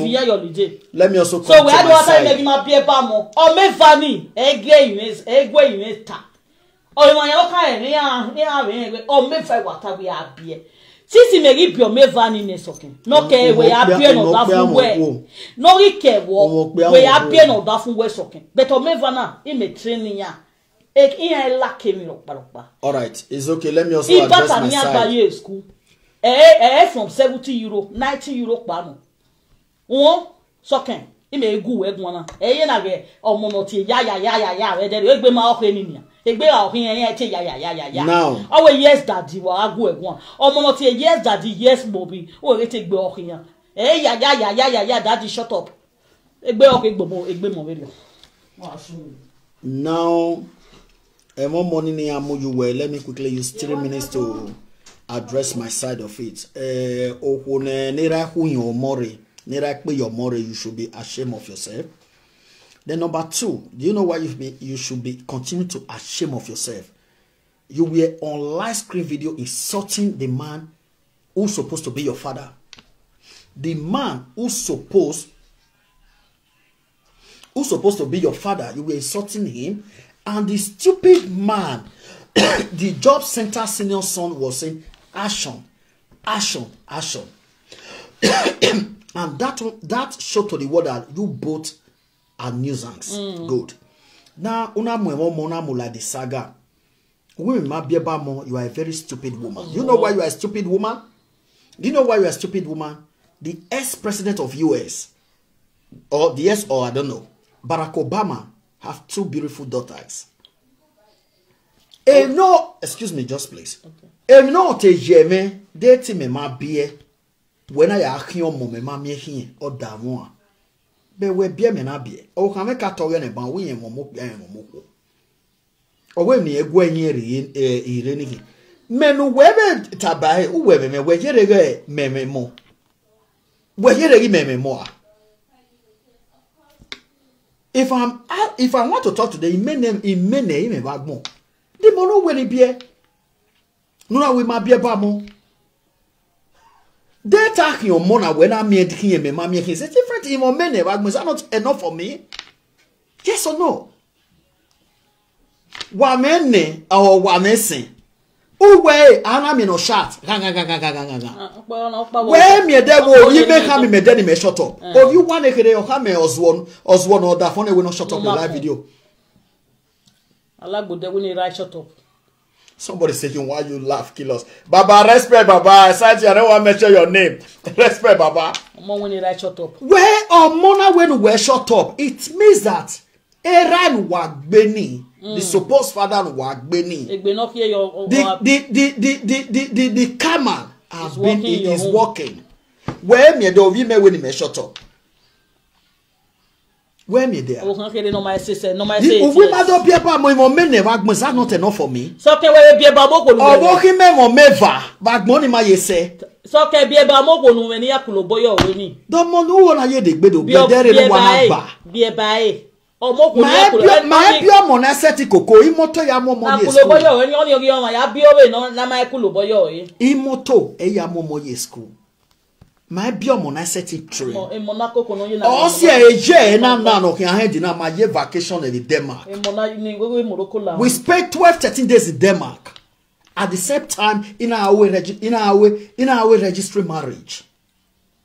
The registry marriage was just only one day. The rest day was vacation in Denmark.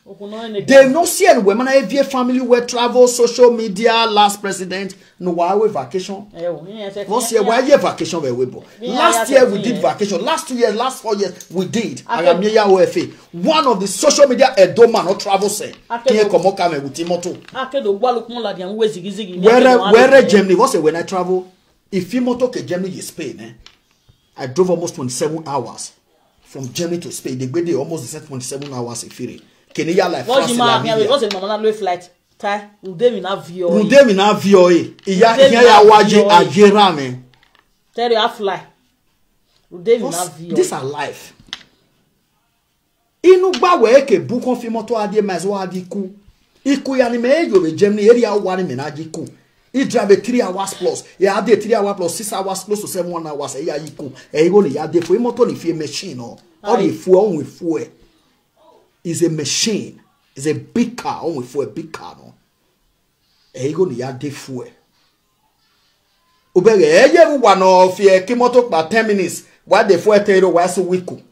Me aye travel re kuve averi ani esen book. He can almost €200 plus. He had the fuel. Obey the difference in Europe. It can favor weekly. I hope where the massive they do with Frankfurt. Bro, go and learn. I got me away in a household name. You suppose those are the big fish. I not be job center boy. I not be job center boy. I be big boy. I not be job center boy. If I be job center boy, you supposed to say somebody where marry legally, not be job center. They not be job center property. If you are married, you are not a job center property. A Dutch land in here, oh, your man will know who you are. You go job center. You go they pull juries come up for your body before you come and they attack your family for us to collect juries. What's segbe no ye very only. So can you say being marriage and work way to our job center then eri gimaro po. Yeah, we have of you talk. Kevin said this. You of you talk. Or you me oje ogi soken. My job center. Soken. E job center malagbu we agbe job center. We gbe job center. O se no wa. Eh ya wina igoje. Mekale stay job center. Ina be ya wina. Understand? Oh, you make it 2 years. You have to bomb from Muna. I am the way. What can we are we are going to say? Or you hear we are muta shoot. Now, ow. Ya winner. Imagine what time any young winner. Ya winner. I want to go and look for work myself. Just set about when young winner socken. Socken young winner. In winner benefit je. It may get time winner. It can we waje ni copper wage. One winner you receive more than €3,000. Who know winning winner more. Socken young winner ya yes screw ya was be done. Young winners of Kenway is war. Young winners of I went 1 year hospital. Yahoo socken. Young winner. And where I swim what thank him away. What kind of ball? No way I will so many young winners. May only go near what he made. He go near and we manage you. You where we go. One winner was a tear to go. Was a tear by was a patient as was a tear. I was be done by Munawe. While when I was be done 1 year. From 1 year with 2 years, from 2 years with 3 years, let's come to us. Up to €5,000. Oh, when it was let's come to us. No, we are. Mabu when Ahina. It a video 4 days ago. It can stop the saga with you. Go yeta on a saga.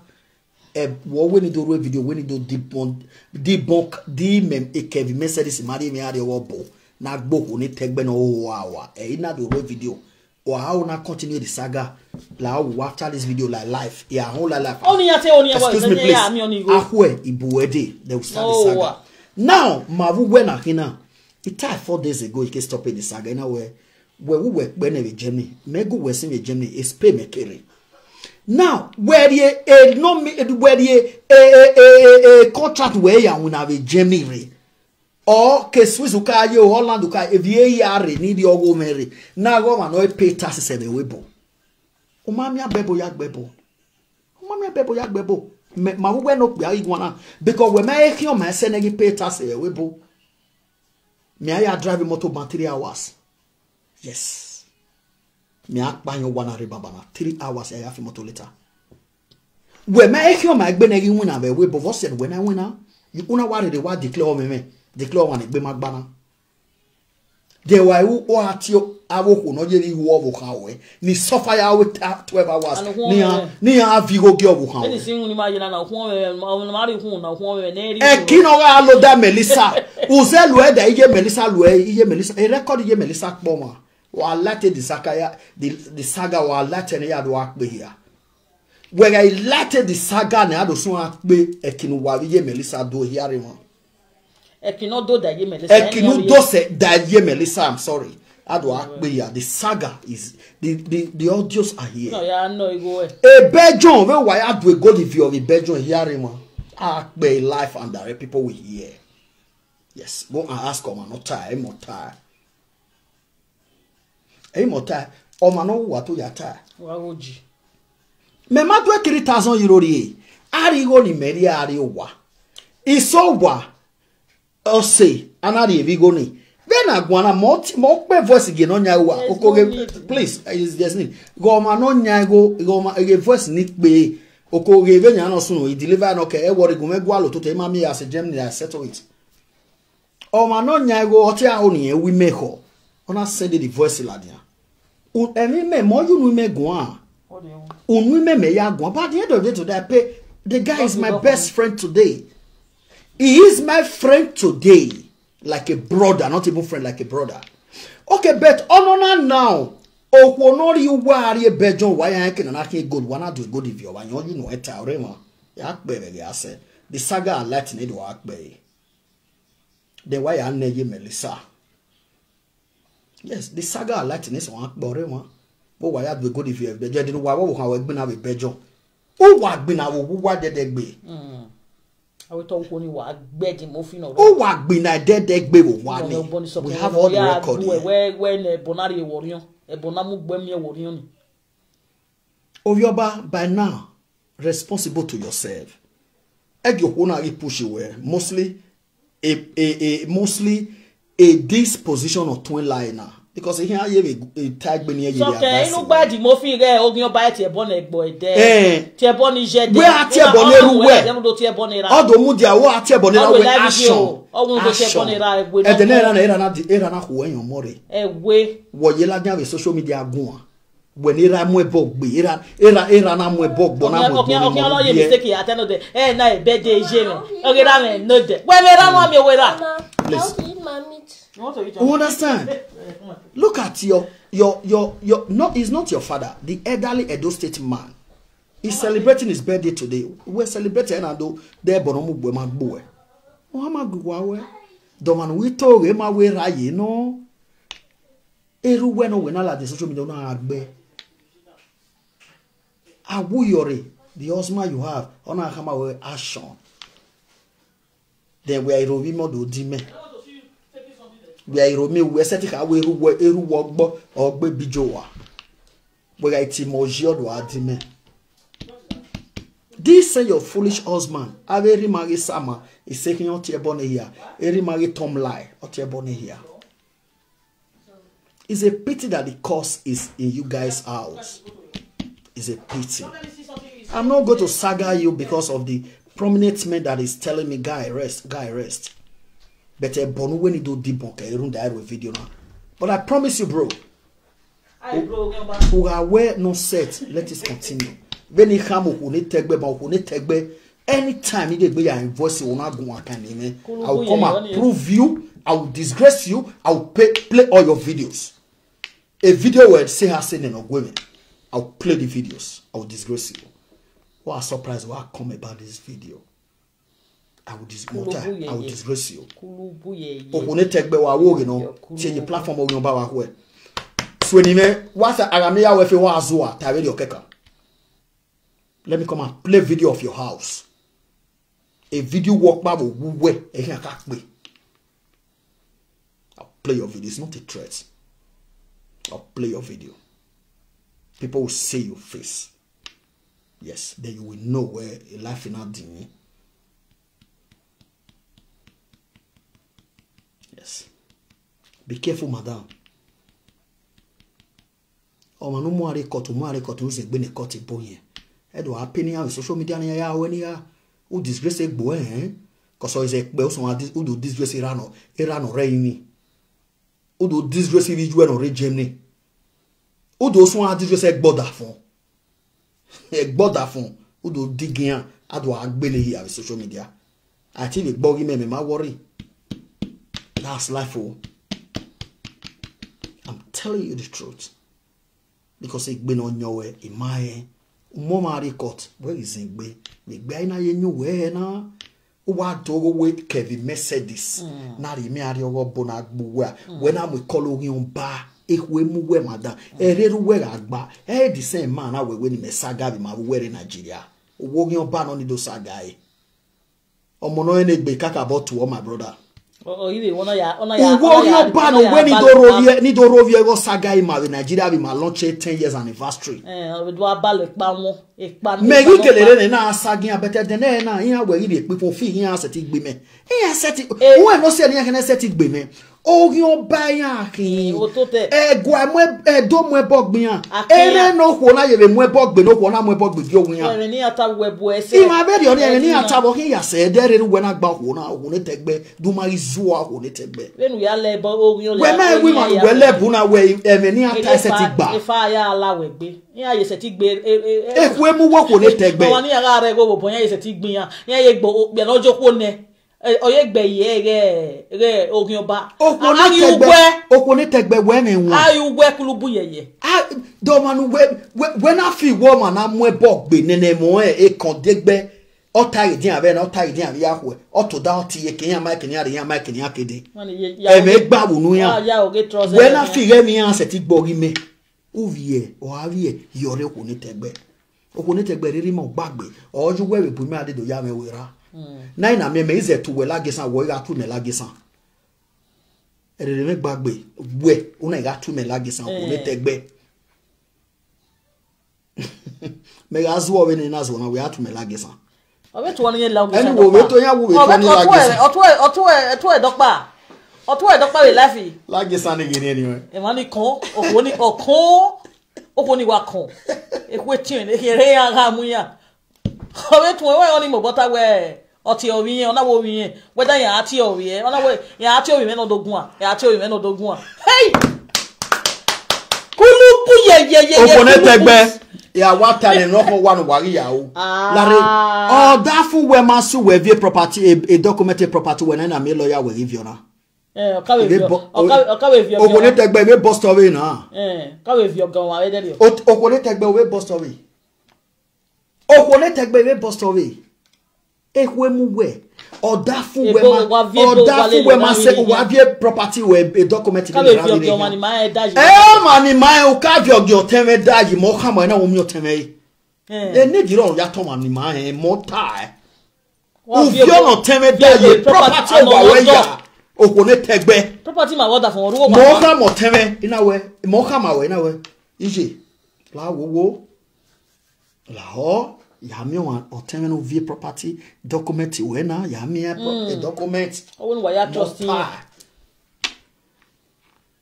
e de na we lawyer with you na we mo tin odo we mo tin no oti orije o vie na rije o vie no da fun dashi o da fun we ma su o ken no avie gbe we na dashi Eh, moham when we are mutene, or temo viona, more when we mutene. Why ye property ya intimidated with ya wa vion wa making up in way property.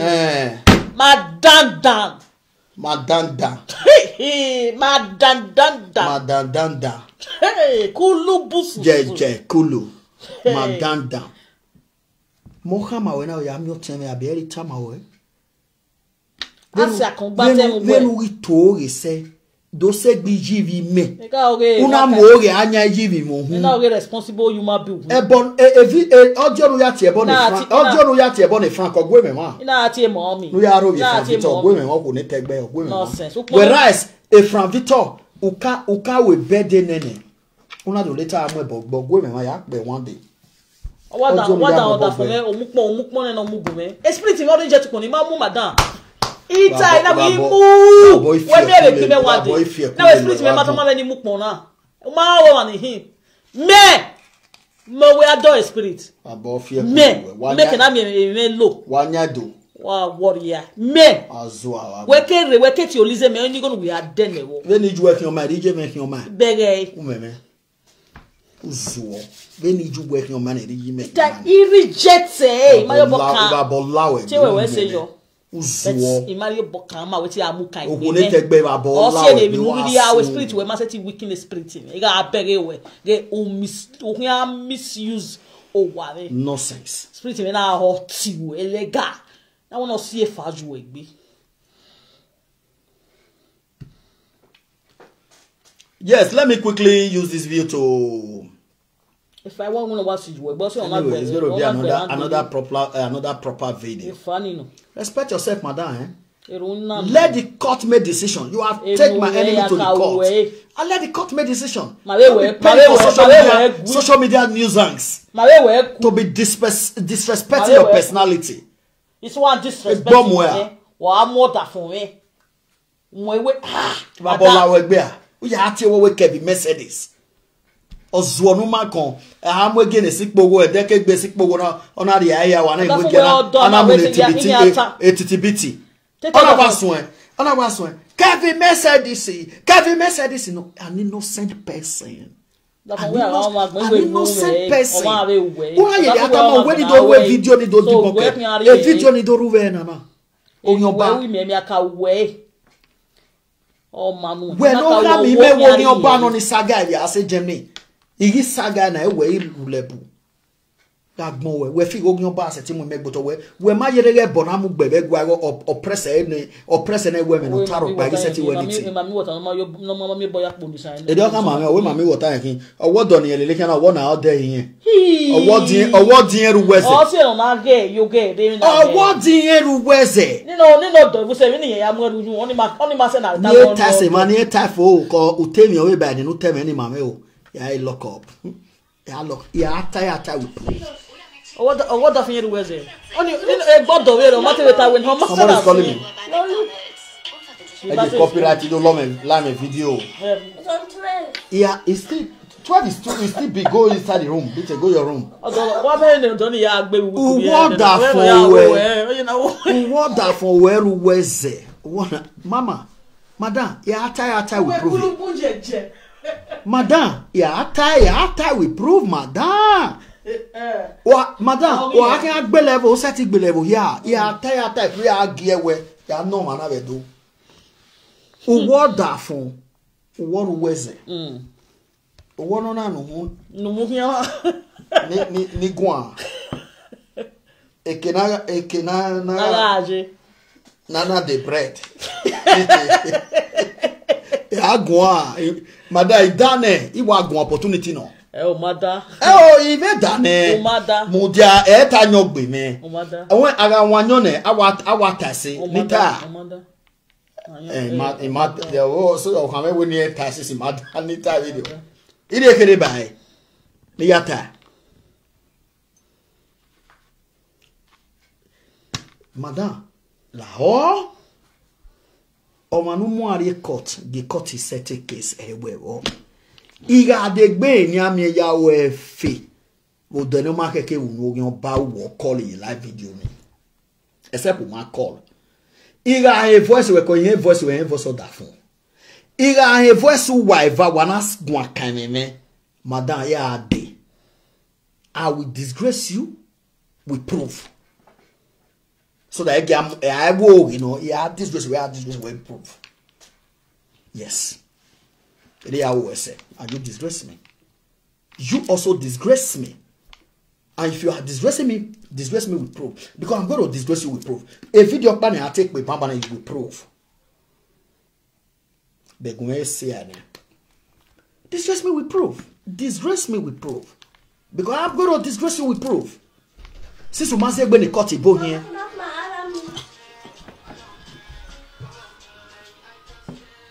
You cannot be paying to this sort of Orion Bar squad, social media, senior son and senior daughters, to be disrespecting my personality.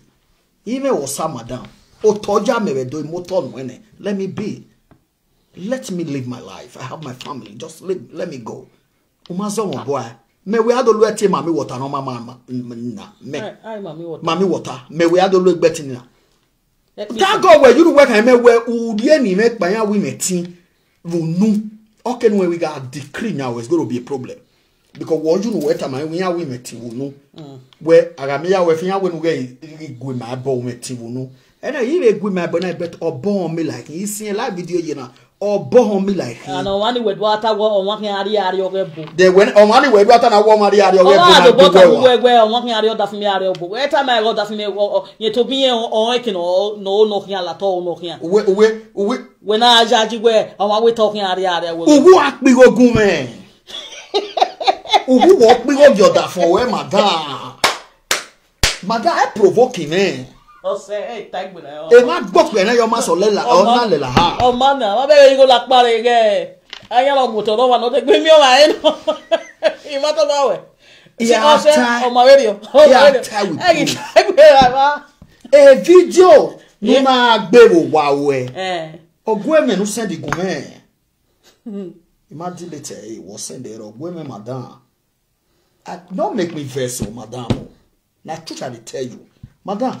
La wo la ho odono da fun wa send there we mugie la madam la wo okay ko ya abo la wo madam la ho madam nonsense madam la wo wa gbe me variana madam o mi me gbe varia be iko ama we setting wo provoking o wo me varia be who can get ya tell my live video when you don't have where it take Kevin message this is the I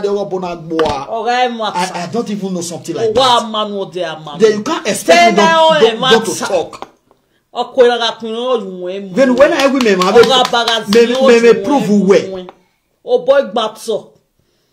Madam, umare documents, umado support of family to madam. Ugaseti kikbe to no Roma. Ekita we document do. Eken osalo boaji was a tika or four was a team one menore reserve or four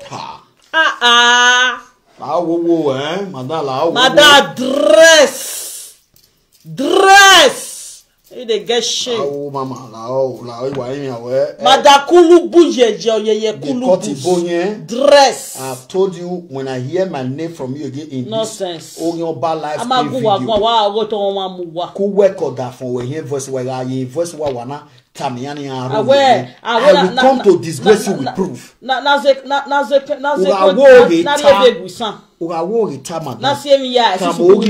Excuse me please. Let them hear this video well. Kamogyon basis wari feeding now.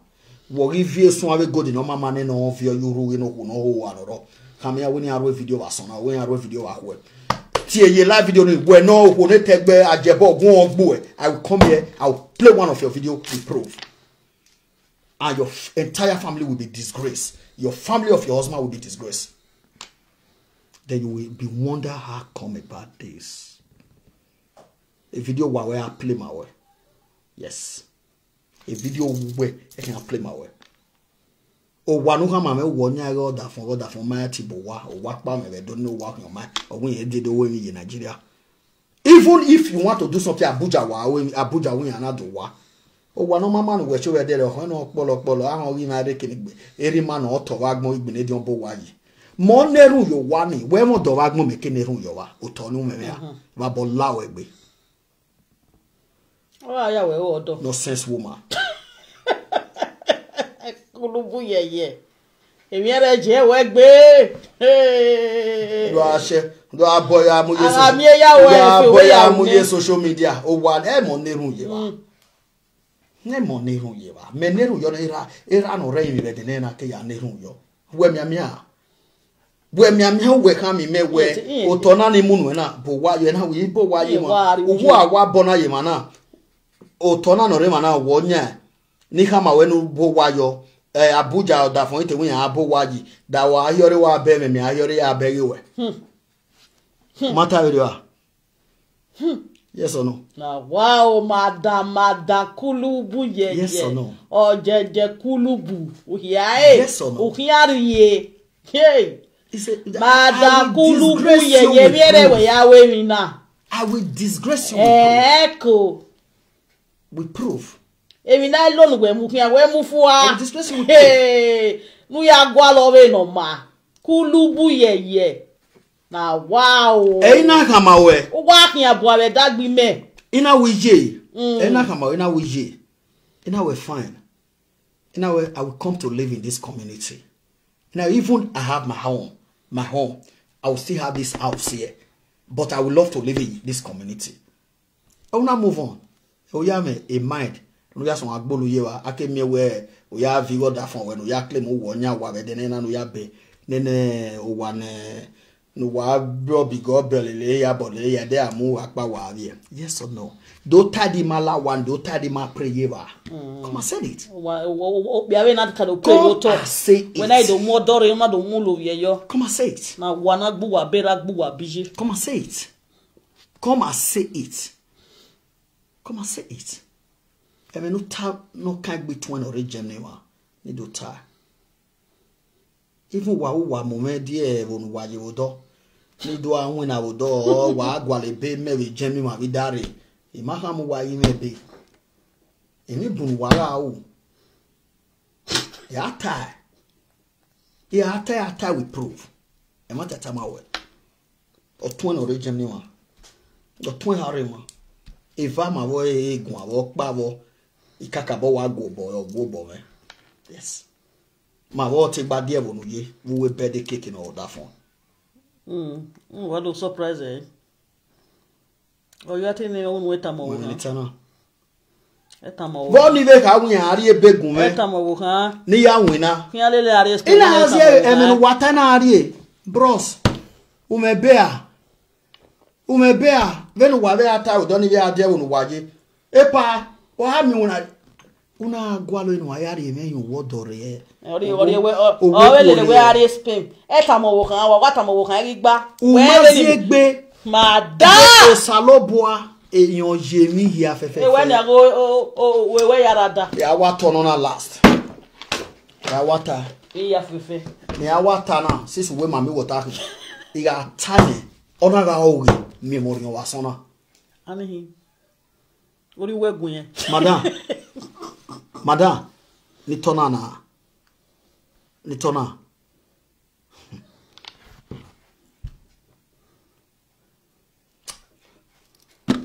my rest man the reserve word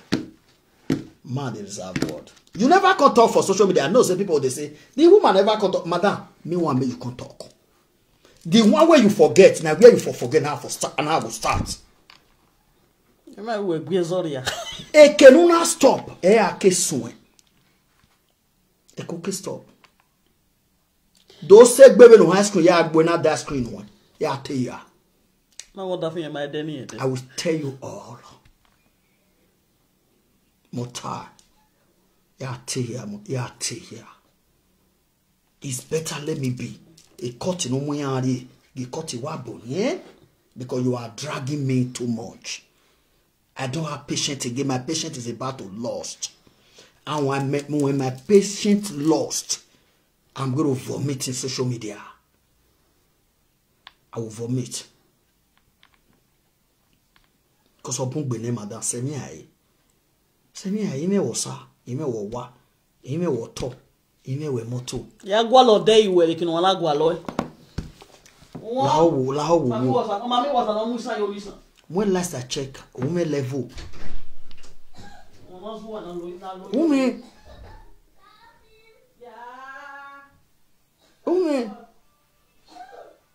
How will you tell somebody with Kevin Mercedes? Ori me are double. What can man even na? What can they know now ume na my ume e kote vas yogi ame yogi ana be do. Is here going to cut in bo here? Uye sorry. Uye ya happy sorry guys. Uye ya happy will be live video. Ni adu abasi hamuogi be total woman. Ima go egwa. Why? Why? If you are talking to me, it's a different thing. Measuring another different person name entirely. It looks somehow. When you know you are a dirty woman. Uma pure. It's okay now. Uma pure. Uma pure. Madam, la wo la eswame madam eswame. Uma wese me. U na unwe. Eklemu wo wese me nai. U na unwe. E maje babo gi banana we wa vigo nana. Avigo no mama no vioni yana ya abo bewe na. We ma said if women man we lose about 2 million to 2.5 million. That is my money. My guidance of money. Everybody now with 200,000 now. They will never say I can beg you know. They will never say I can beg me. Nina they buy only receiving. Last year will never get why. I debate. I debate will not drive 3 hours plus. I debate me. I debate came out the best no 1 hour. No, they buy one receiving. The saving ya vi are now. When Melissa guy. I will need Melissa guy. Oh, we get Melissa Viano. I tell you, me Melissa first time we talk. They will not need him. When we not ve, going we are in here. Evana kawa vena, Evana ve so when I will Enakawa transfer 200,000. They also know. Already video na je wuno bana. But we carry ceramic time. We are supporting ya. It's supporting. It's supporting. Lunga Evana kawa voni. Okay, you go away ni. Evana kawa voni ba. They will not need him. Bukon ke ano video. Abi no. Whether cliche ni. Will need Melissa je na Melissa pillow there so wa we ga ano we get there. It was your house. It was your ga na bi wa. It was your no so no bia. Yes, okay. That was my guidance suffering money. Yes, okay, ni out here whether no sir. There's a new woman. Ogin bana e we job on we. No that no we can over here job center we Germany na. O bi ata mo ko wi ya asu we yiku. Ori ku. O ri we se wa we de gbe mo ni ko we o ma ti o wo kan we. Jo mo e gbe o da fun we ade gbe le mi ari ko we. O wa ko ma de wo do. No kun wo ge precious meg. Precious meg, precious meg. Okay, precious meg. Don't like your girl, no. Precious meg. Precious meg. No, ya block. Ngwana block. Precious meg. Precious meg. Jennifer. Precious meg. Only open we ku be there. Umia. Mo wojo mojo. Why wait me me? Wo majo. Wo me me gbe na women. Wo majo mojo. Mojo na we. So, madam, lao, me ye ko ma no kide. But precious. We ma river, moga arriba. We me ye be gun na tamena we uga ke wa ni pari eri yo ni ma ye be gun ma be no ko. Ajebor. We me na me. But why what do buy you? Ke na. Why ke wa gun? Amia ya wo.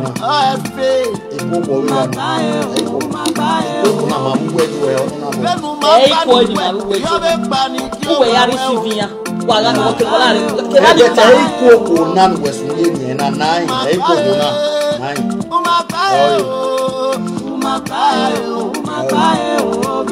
my people, make I live on like this first. Ambassador, make I live on like this first. I don't rest. I don't get problem with anybody. This woman should leave me in peace. I'm gonna send me a peace. We not do our thing. No him again. Me I do our thing. Me. Who is this saying your wife is saying the truth? Oh, your wife is saying the truth. What's the meaning of that? Although I tell me, no me okay? Good. For now, I am leaving this live stream video. Okay? For now, I am leaving this live stream video now. So, madam, how madam? Hey, Sweeney, my live video presenter. You got the big collie way in a henny, man. Oh, collie. Huh? What the big collie? What collie? Oh, madam, you got the big collie way. Una Sweeney, man. My I job center now. I will not have choice. I will come here to disgrace you with proof. That's all.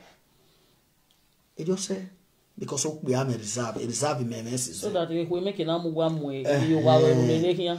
If we move, why are funny? What we need? Omuyani Yane no Vigonani Heregon Wamena of your near if we are Muya. A webo meji, a webo life. Marastan, madam. If I live on now. So thank you very much. I'm your Yahoo. I go for Weto. Talk by the way, Yahoo. Talk by the way we go. Talk by the way we go. Talk by the way we go. Uwata, uwama, uwame. Uwego me uwebe. Umagbanwene. Ambassador Ajebor Amiajahu OFA CEO Ajebor Orphanage. We are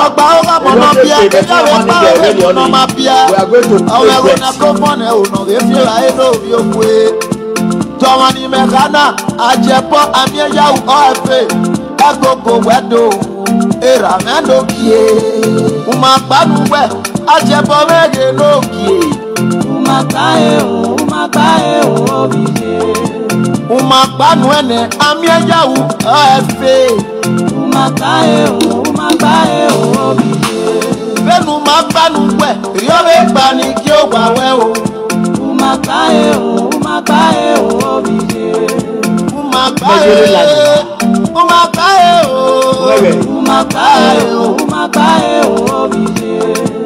Wase wa go venu ya kwa patole to yi Wase baba o venu ya tare to mu Wase wa go venu ya wi yo boni bi ato Odolewo kewo dolewo no ma kewo ya erere na waria agbe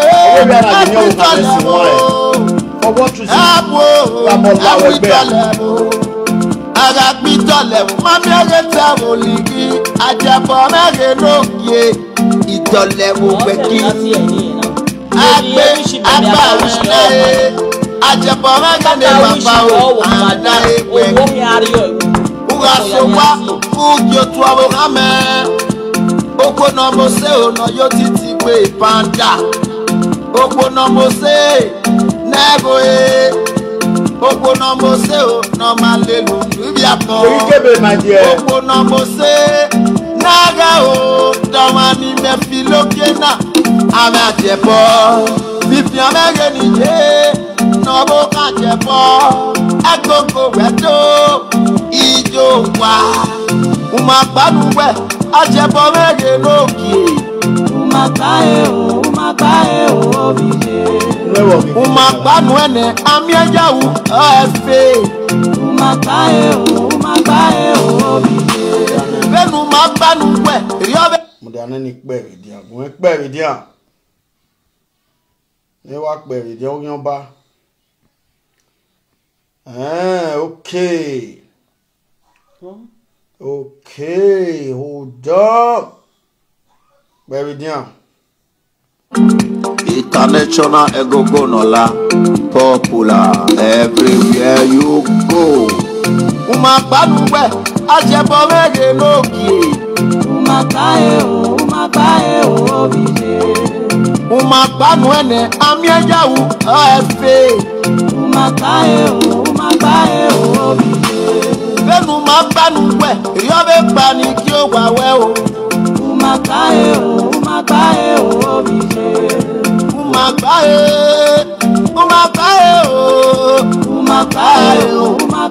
o, bije. Tokpale wakwe yahu, ambassador Ajebor. Amia yahu efe, ekoko wedo. Tokpale wakwe yahu, torakpanu ebekwigo. Torakpanu ukwekwe, torakpanu ebekwe rame. Uwawa uwode, uwama uwame. Uwego me ukwekwe, umakpanu ene. Ambassador Ajebor Amia yahu efe. God bless you, CEO Ajebor Orphanage. Beno gba ora mono bia, eya we gba ore mono ma bia. Awero na kofone o no be fi ra eno bi okwe. Towani me kana Ajebor Amia yahu ofe. Agogo wedo era meno kie. Uma gbanu we Ajebor megero. Father General Baba. Father General. And that's the money. Amia yahu I must praise you, brother. Benu mabanu we, yobe pani kyo wawe o. Where is it, my dear? Umakae o, bije. Umakae o, bije. Yeri kebe no nyomba. Wase wako benu ya kuwa patole toni. Wase baba o benu ya tare. Okone kegbe. Wase wako benu ya wiyo koni ya to. Odolewo kewo no ma kewo ya. Kofi ana yo masona le. Agbitolewo. Agbitolewo. Agagbitolewo. Mami ageta oligi. Ajebor mege loye. Itolewo gbeki. Yeri kebe. Agbare nae. Ajebor mege ne baba o. Are nae gbeki o. Ugasowa. Ugyo tu awogame. Oko no mose o no yo titi pe panda. Oko no mose nego e. Oko no mose o no malelu bibia kon. Oko no mose naga o domani me filoke na. Ajebor bibia mege ni je no bo Ajebor. Agogo wedo ijo wa. Umagbanu we Ajebor mege loki. Umakae o, Men Ajebor no me level. Umagbanu ene Amia yahu efe. Men Ajebor no me level. Benu magbanu we yobe pani kyo wawe o. Umakae o, bije. Umakae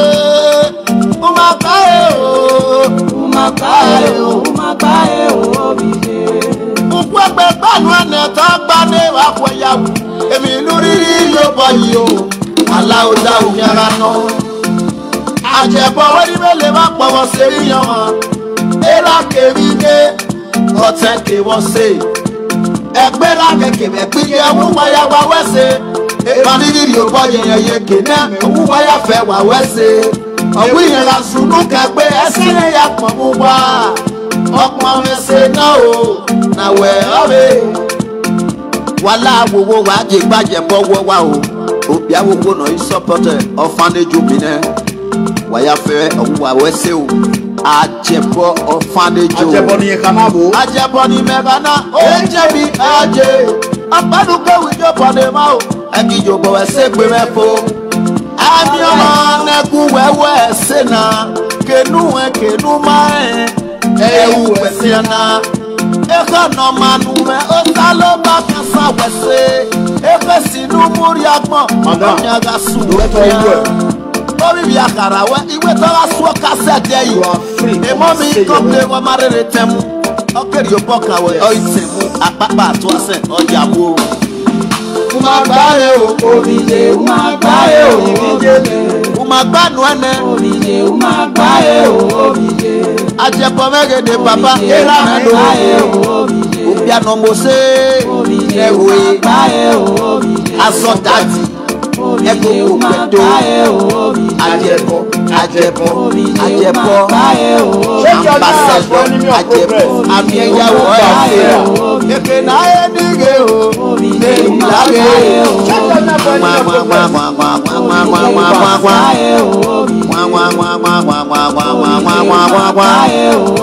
Okpe mana, Sila, Opasa Moba Apata Joshua. Obiawe ga no pe wo bi okori omo. Be clear, be not clear, clear now.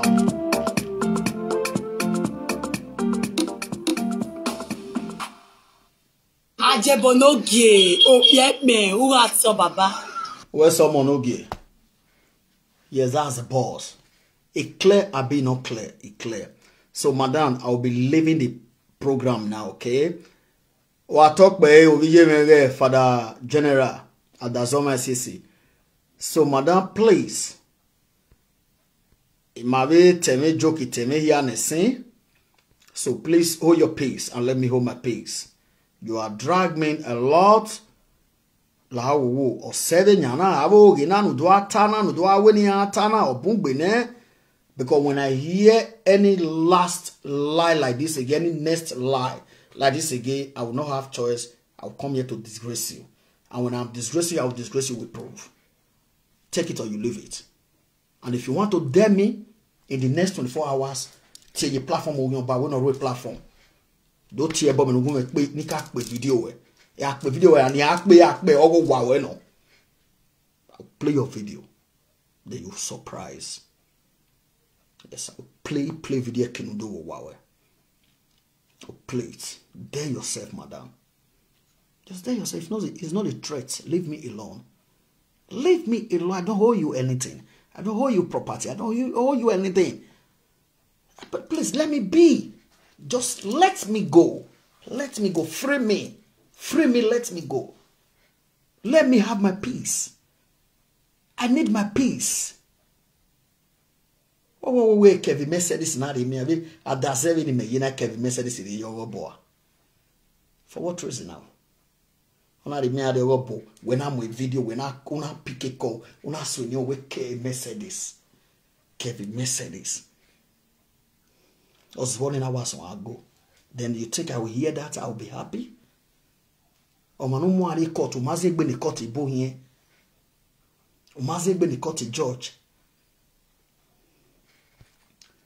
Please, this name. Let me see. Let me see. Book your master how madam go and do what you know how to do. Go on. Ya big boy, ya big boy, madam. Go and do what you know how to do, madam. Ya we know it was a you. Too much of everything is bad. What is your problem now? Ekbi me we na do alu we ma umami mi jigo wa wa da for no zoa. Wa ma mi obe jigo wa. Was a zero the lawyer zero ne we ni ya Ajebor ye pop or we no get caught here. Who do I pick a phone over the ass when you Kevin Mercedes? What concerns you concern Kevin Mercedes? What is your business with Kevin Mercedes? And you know that Omanu West Swenier and I Magba, Omanu West no good one at Magba, that tomorrow this man is coming to destroy you and destroy your husband.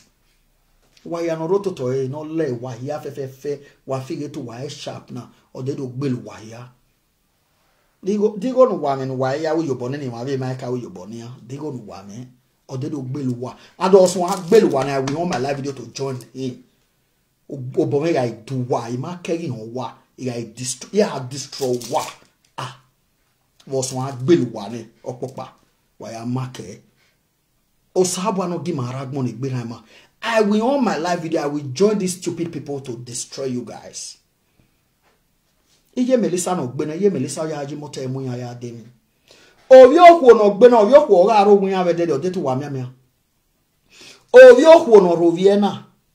Iye Melissa dari 100,000 edero. Edi waya sendi go get on pay go table wa fi all of one abi. Why will you bow our very soon? O Borawa wa very soon. And then you know why we mana mi over again wa mami go descend the girl Borawa wa ba was in be why I let you yeki rotin deputy or team deputy no why what was in be deputy afoban deputy I will read tears no o Borawa wa na go hear we ije Melissa no gbena Melissa pillow there's on a munya gimoto mu are Virginia ya de good isi anya na agbena e voice ije Melissa yare wa or warati no when they be latte the saga do so yare wa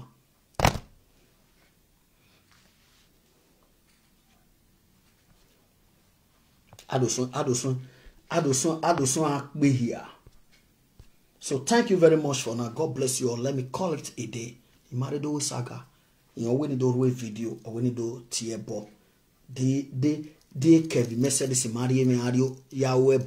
You know, we are pay 5,000 euro when you made the record. You do tiebo, you will not play the record. But alright, Birani on when I did base turn it to saga. Ava does an email any wala wire bomb. Or Benamu Tassie.